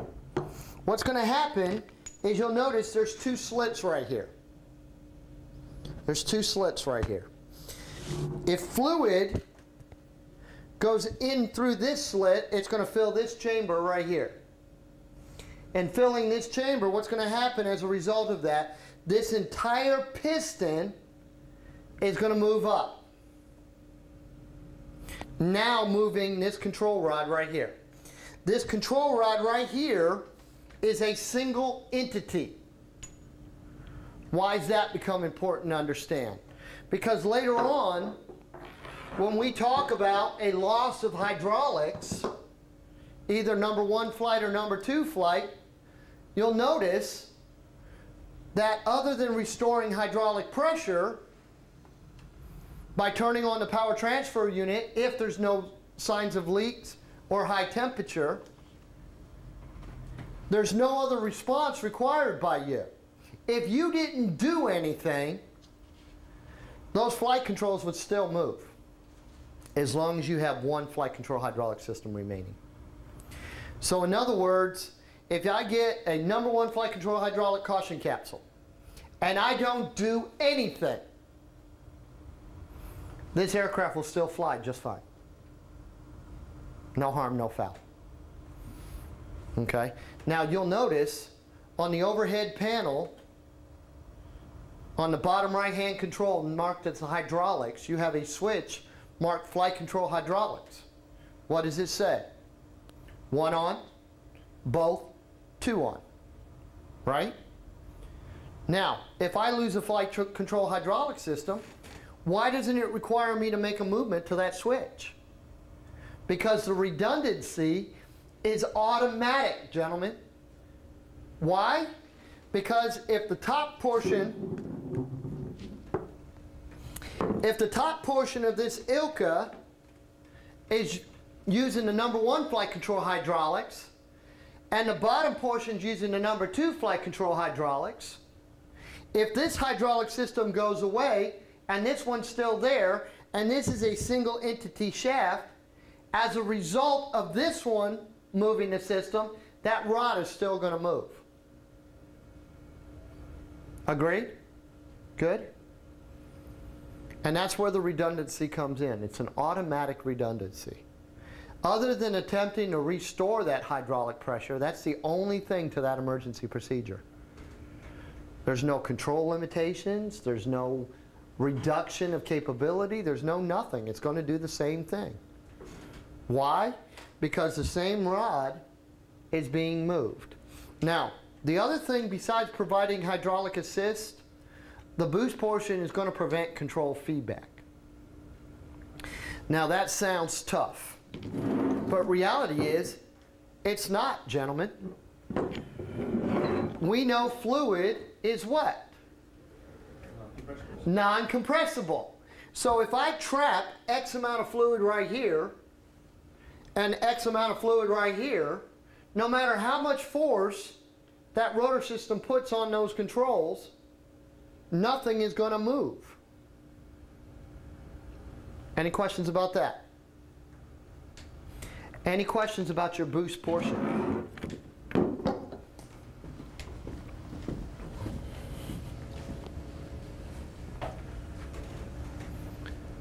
Now, boost-wise, we have 4 ILCAs. We have one for the pitch axis, one for the roll axis, one for the yaw axis, and one for the thrust axis. Does everybody understand that? I have 4 integrated lower control actuators.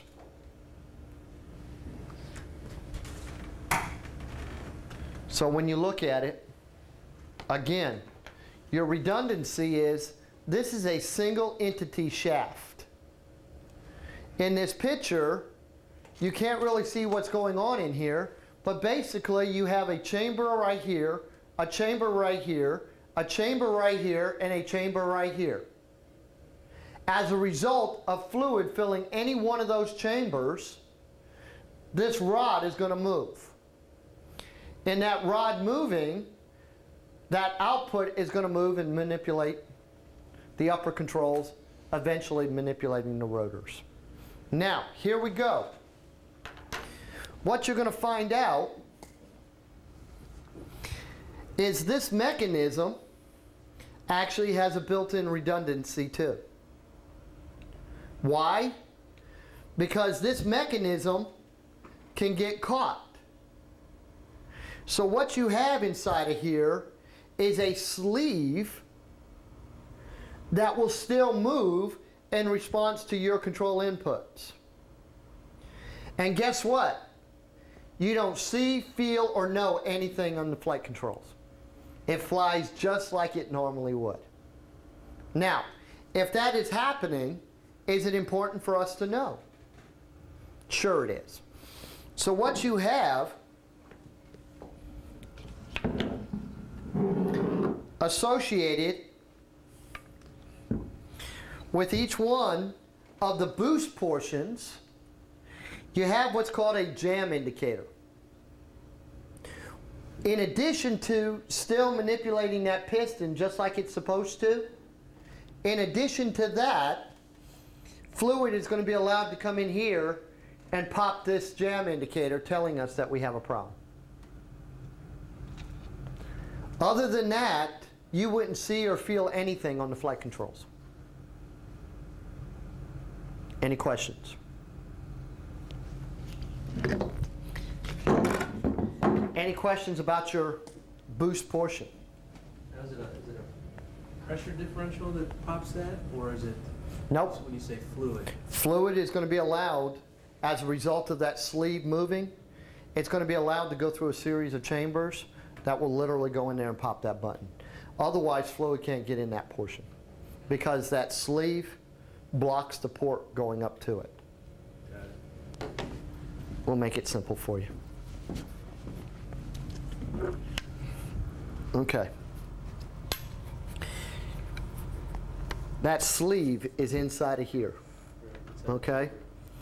If that sleeve moves, now what's going to be allowed to happen is fluid is going to be allowed to go in through this chamber mechanism right here. If that sleeve doesn't move, that fluid just goes this way. It doesn't go this way.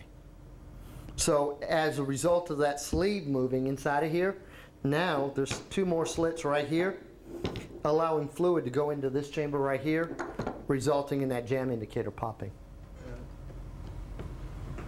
Good question. Anything else?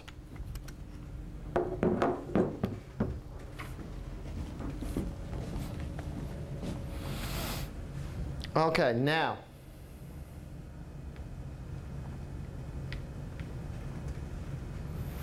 So there's the 2 systems. We already talked about that. There's that jam indicator we just talked about for the boost portion. Again, the boost portion provides hydraulic assist and prevents control feedback, which we have already pretty much covered. The pilot control valve, separate housing, prevents fluid transfer between the 2 systems. In other words, the number 1 flight control hydraulic fluid doesn't mix with the number 2 and vice versa. That fluid cannot mix based on the way the chambers are designed. Now we're going to talk about the extensible link portion. The extensible link portion belongs to the advanced flight control computers. Gentlemen, the extensible link portion of the ILCAs, the integrated lower control actuators, belongs to the AFCS. The number 1 AFCS controls the top extensible link.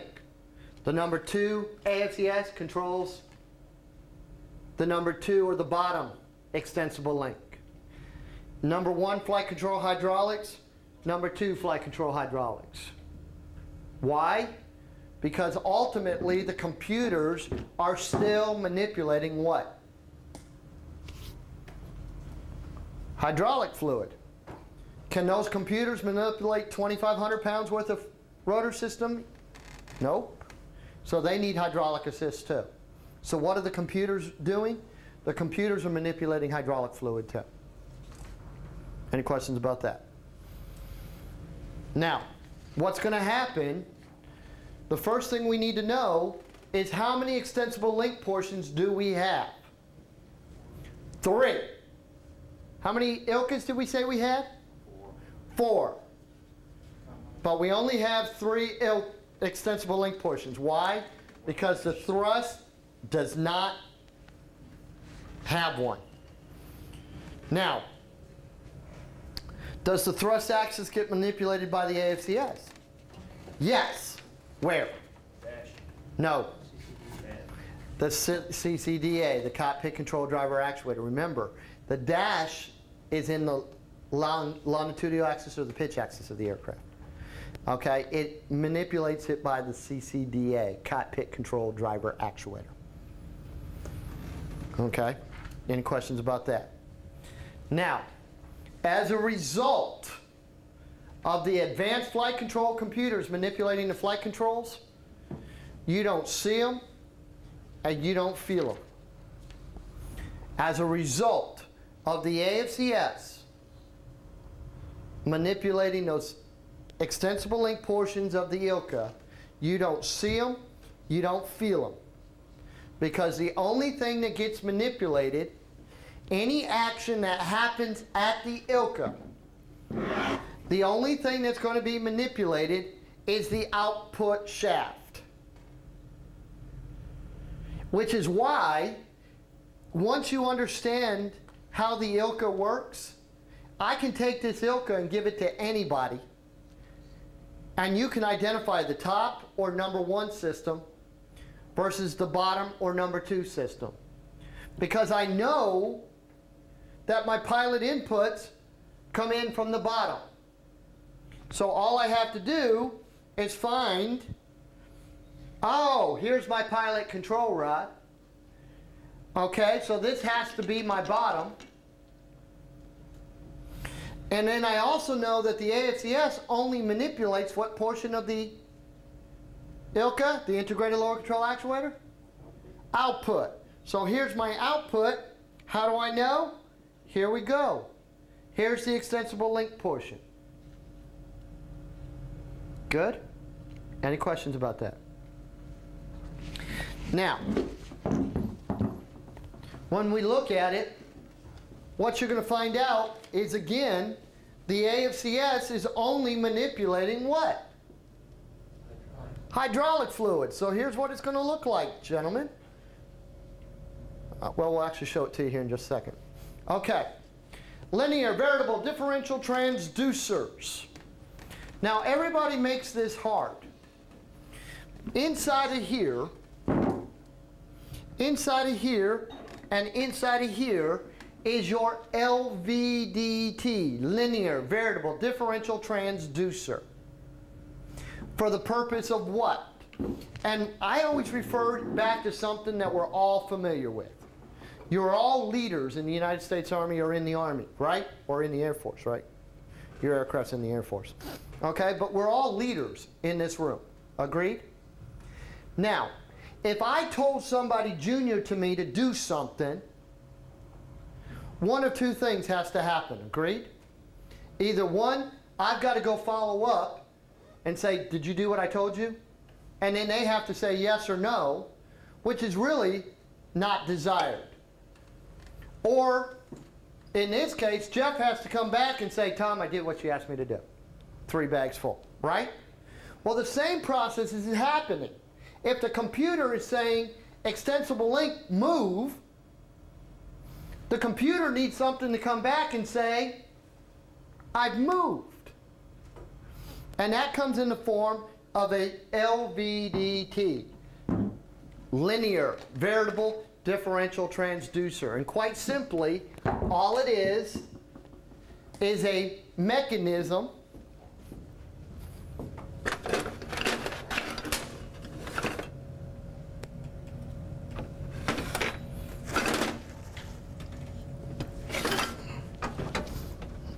okay, I think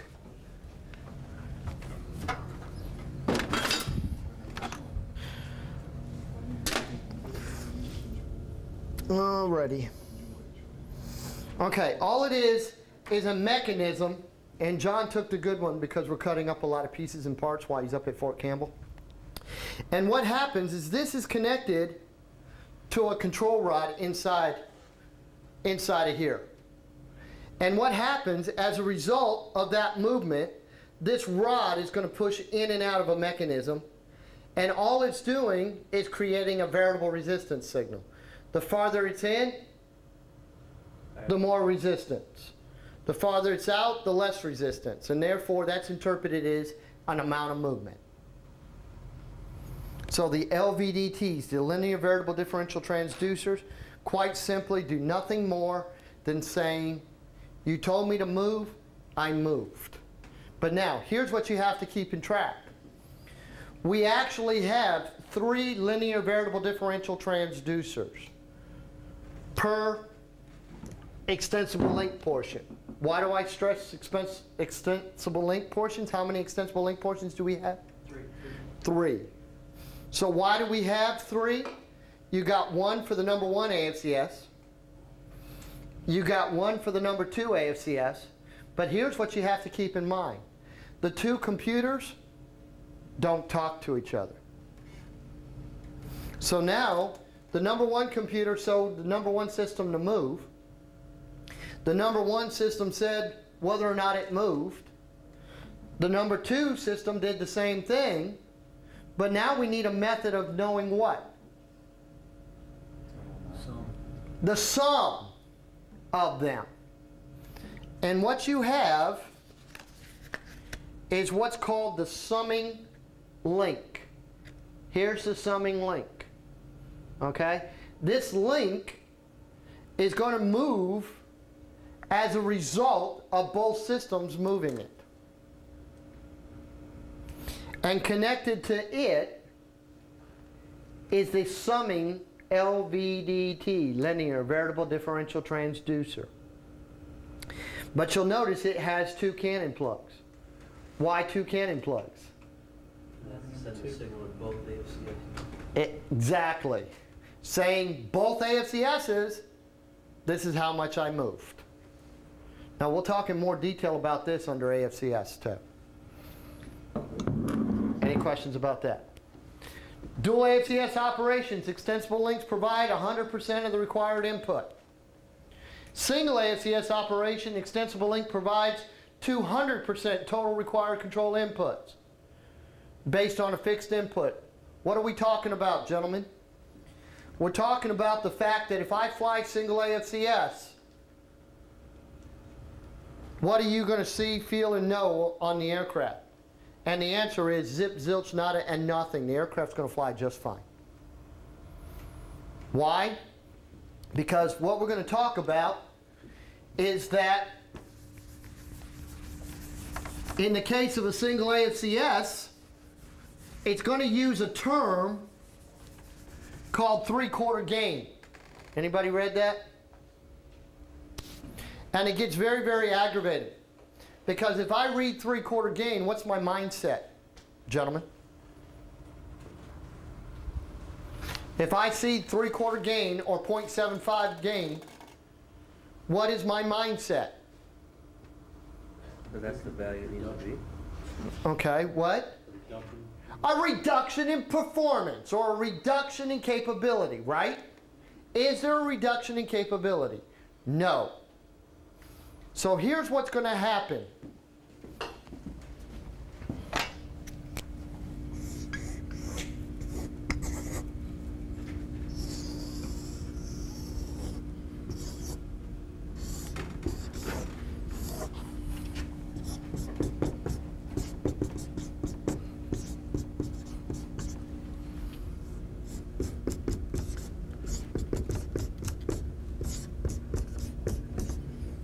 Good?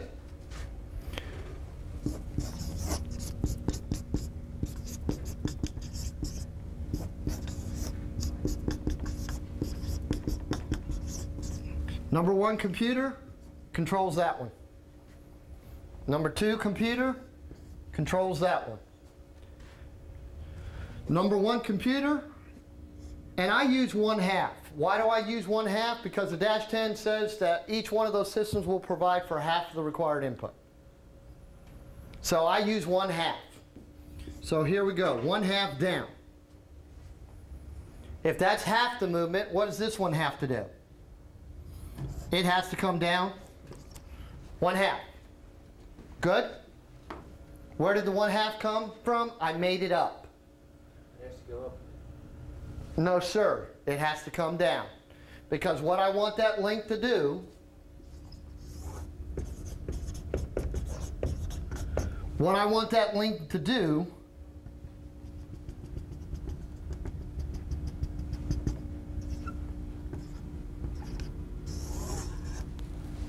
is to come down altogether. Now, we have a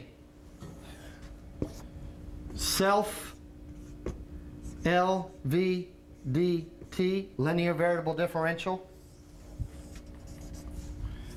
Self LVDT. Here we go again. Each one of the systems knows connected to the summing link is the summing LVDT. Two cannon plugs, one going to the number one, one going to the number two. We good so far? That's how the system works. Now, here we go, gentlemen. We're going to play devil's advocate. This system doesn't do its job. Now what's going to happen is what? We're going to get a look that looks like that, which is now going to put that control rod right there, giving you the understanding exactly of what we just said, right? Three-quarter gain, right? Wrong. Because that's not where it's going to stop. Because what's going to happen is this summing link is going to say what? The required inputs is not there. So now what's going to happen is now this becomes my fixed point. It becomes my pivot point. And what's going to happen now is this other system is going to come down, now resulting in the 100% required input, output. Now, why does the 3/4 gain? What is the 3/4 gain? It's an electrical term. If you're an electrical engineer or electrical knowledge, gain means something to you, which means quite simply what? It slows down a little bit. But as slow as it goes, it's still faster than you would ever realize. Because what happens is, why does it slow down? Because the computer said move. Right? And they moved. But they didn't move enough. So now what has to happen is once they determine they didn't move enough, they need to send an additional signal. So that slows it down, hence gain. Okay? But reality is you don't need the term gain anywhere near our operator's manual. All you need to know is that a single AFCS will fly this aircraft just fine. Questions? Okay.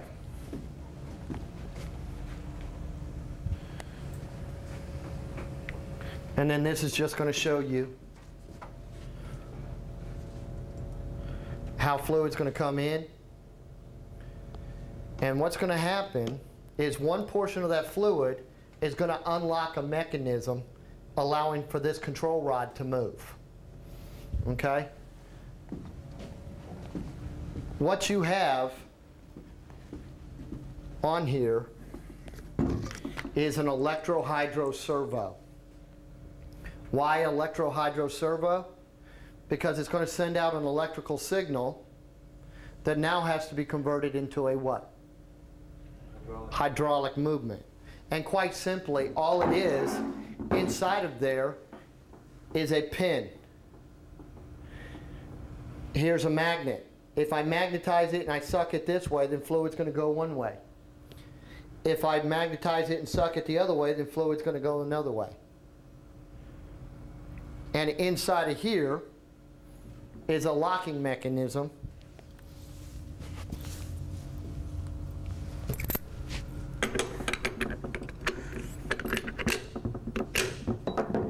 that the fluid also has to pull out to allow that movement to occur.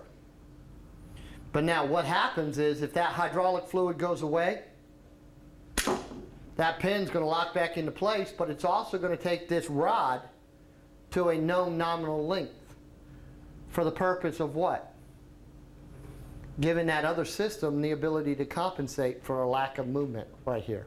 If it just stopped any old place, then it may not be able to throw enough to compensate for the other system. But because the pin takes it to a known nominal length or a known location, then the other system can compensate for it. Any questions about that? Okay, now,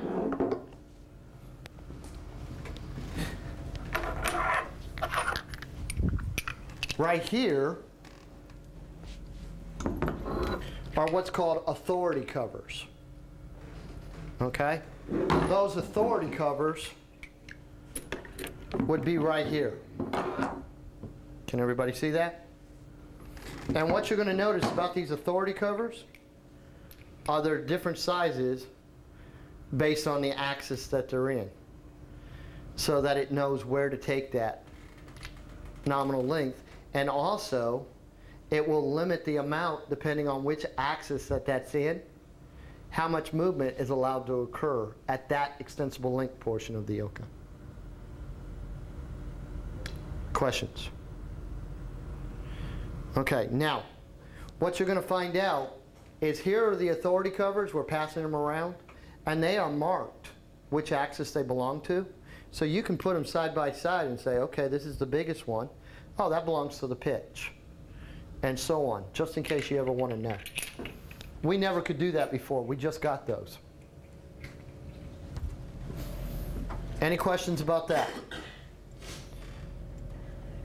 Now, the upper dew boost actuators. When we talk about the upper dew boost actuators, the upper dew boost actuators are going to be operated by 3,000 psi of hydraulic pressure. What did we say the ILCAs operate off of? 1,500. Okay? Why? Because all that's happening here at this ILCA, the integrated load control actuator, is it's going to be moving another series of connecting rods to connect to the upper dew boost actuator. Here is one piston of our upper dew boost actuators. This is one piston. We have two pistons and they would be bolted side by side. Why is that important to understand? Because just like the redundancy in there, this needs to be redundant too, doesn't it? So what happens is I have one piston that's owned and operated by the number 1 flight control hydraulic. The other piston's owned and operated by the number 2, and they're connected up at the top. If 3,000 psi in the number 1 system says go up, and there's nothing right here, what's going to be happening? The whole thing's going to go up. And so that's where the redundancy happens. Now watch this. Just like before, the only thing that's going to happen is you move this control rod. As a result of moving that control rod, you're going to pull this pin right here. Inside of there, you have this mechanism .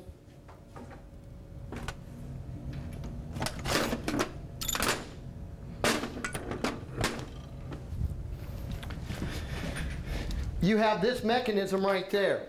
So what happens is this whole arm would be inside of here. As a result of that connecting rod going up or down, again, it's going to move this rod, which is going to move hydraulic fluid, telling that hydraulic fluid to go down through these different holes to either fill the bottom chamber, pushing up on the piston, or filling the top chamber, pushing down on the piston, causing that hydraulic movement, causing the swash plate now to move, which is going to result in the pitch angle of attack on the rotor blades to change. Questions? Now, guess what? Just like this system had, it has a redundancy. If this rod becomes jammed in here, here's that sleeve. That sleeve will move as a result of this control rod being stuck in there. Guess what's going to happen right here? It's going to move just like it did before. The only thing that's going to happen now is fluid is also going to come into this chamber right here and pop another jam indicator. Telling you what? Telling you that you're moving that sleeve in there. Any questions about that? Two together makes a pivoting or swiveling. Yes, sir. You're tracking. Anything else?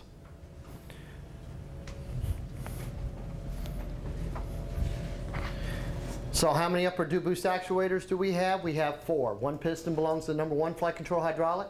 One piston belongs to the number 2. And as it already was said, they're labeled pivoting and swiveling, and we'll talk more about that under rotor.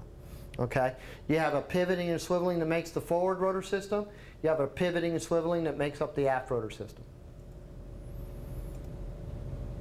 There's the jam indicators that we were just talking about. And next thing we're going to do is we're going to talk about the dash. And this will be the final thing that we talk about.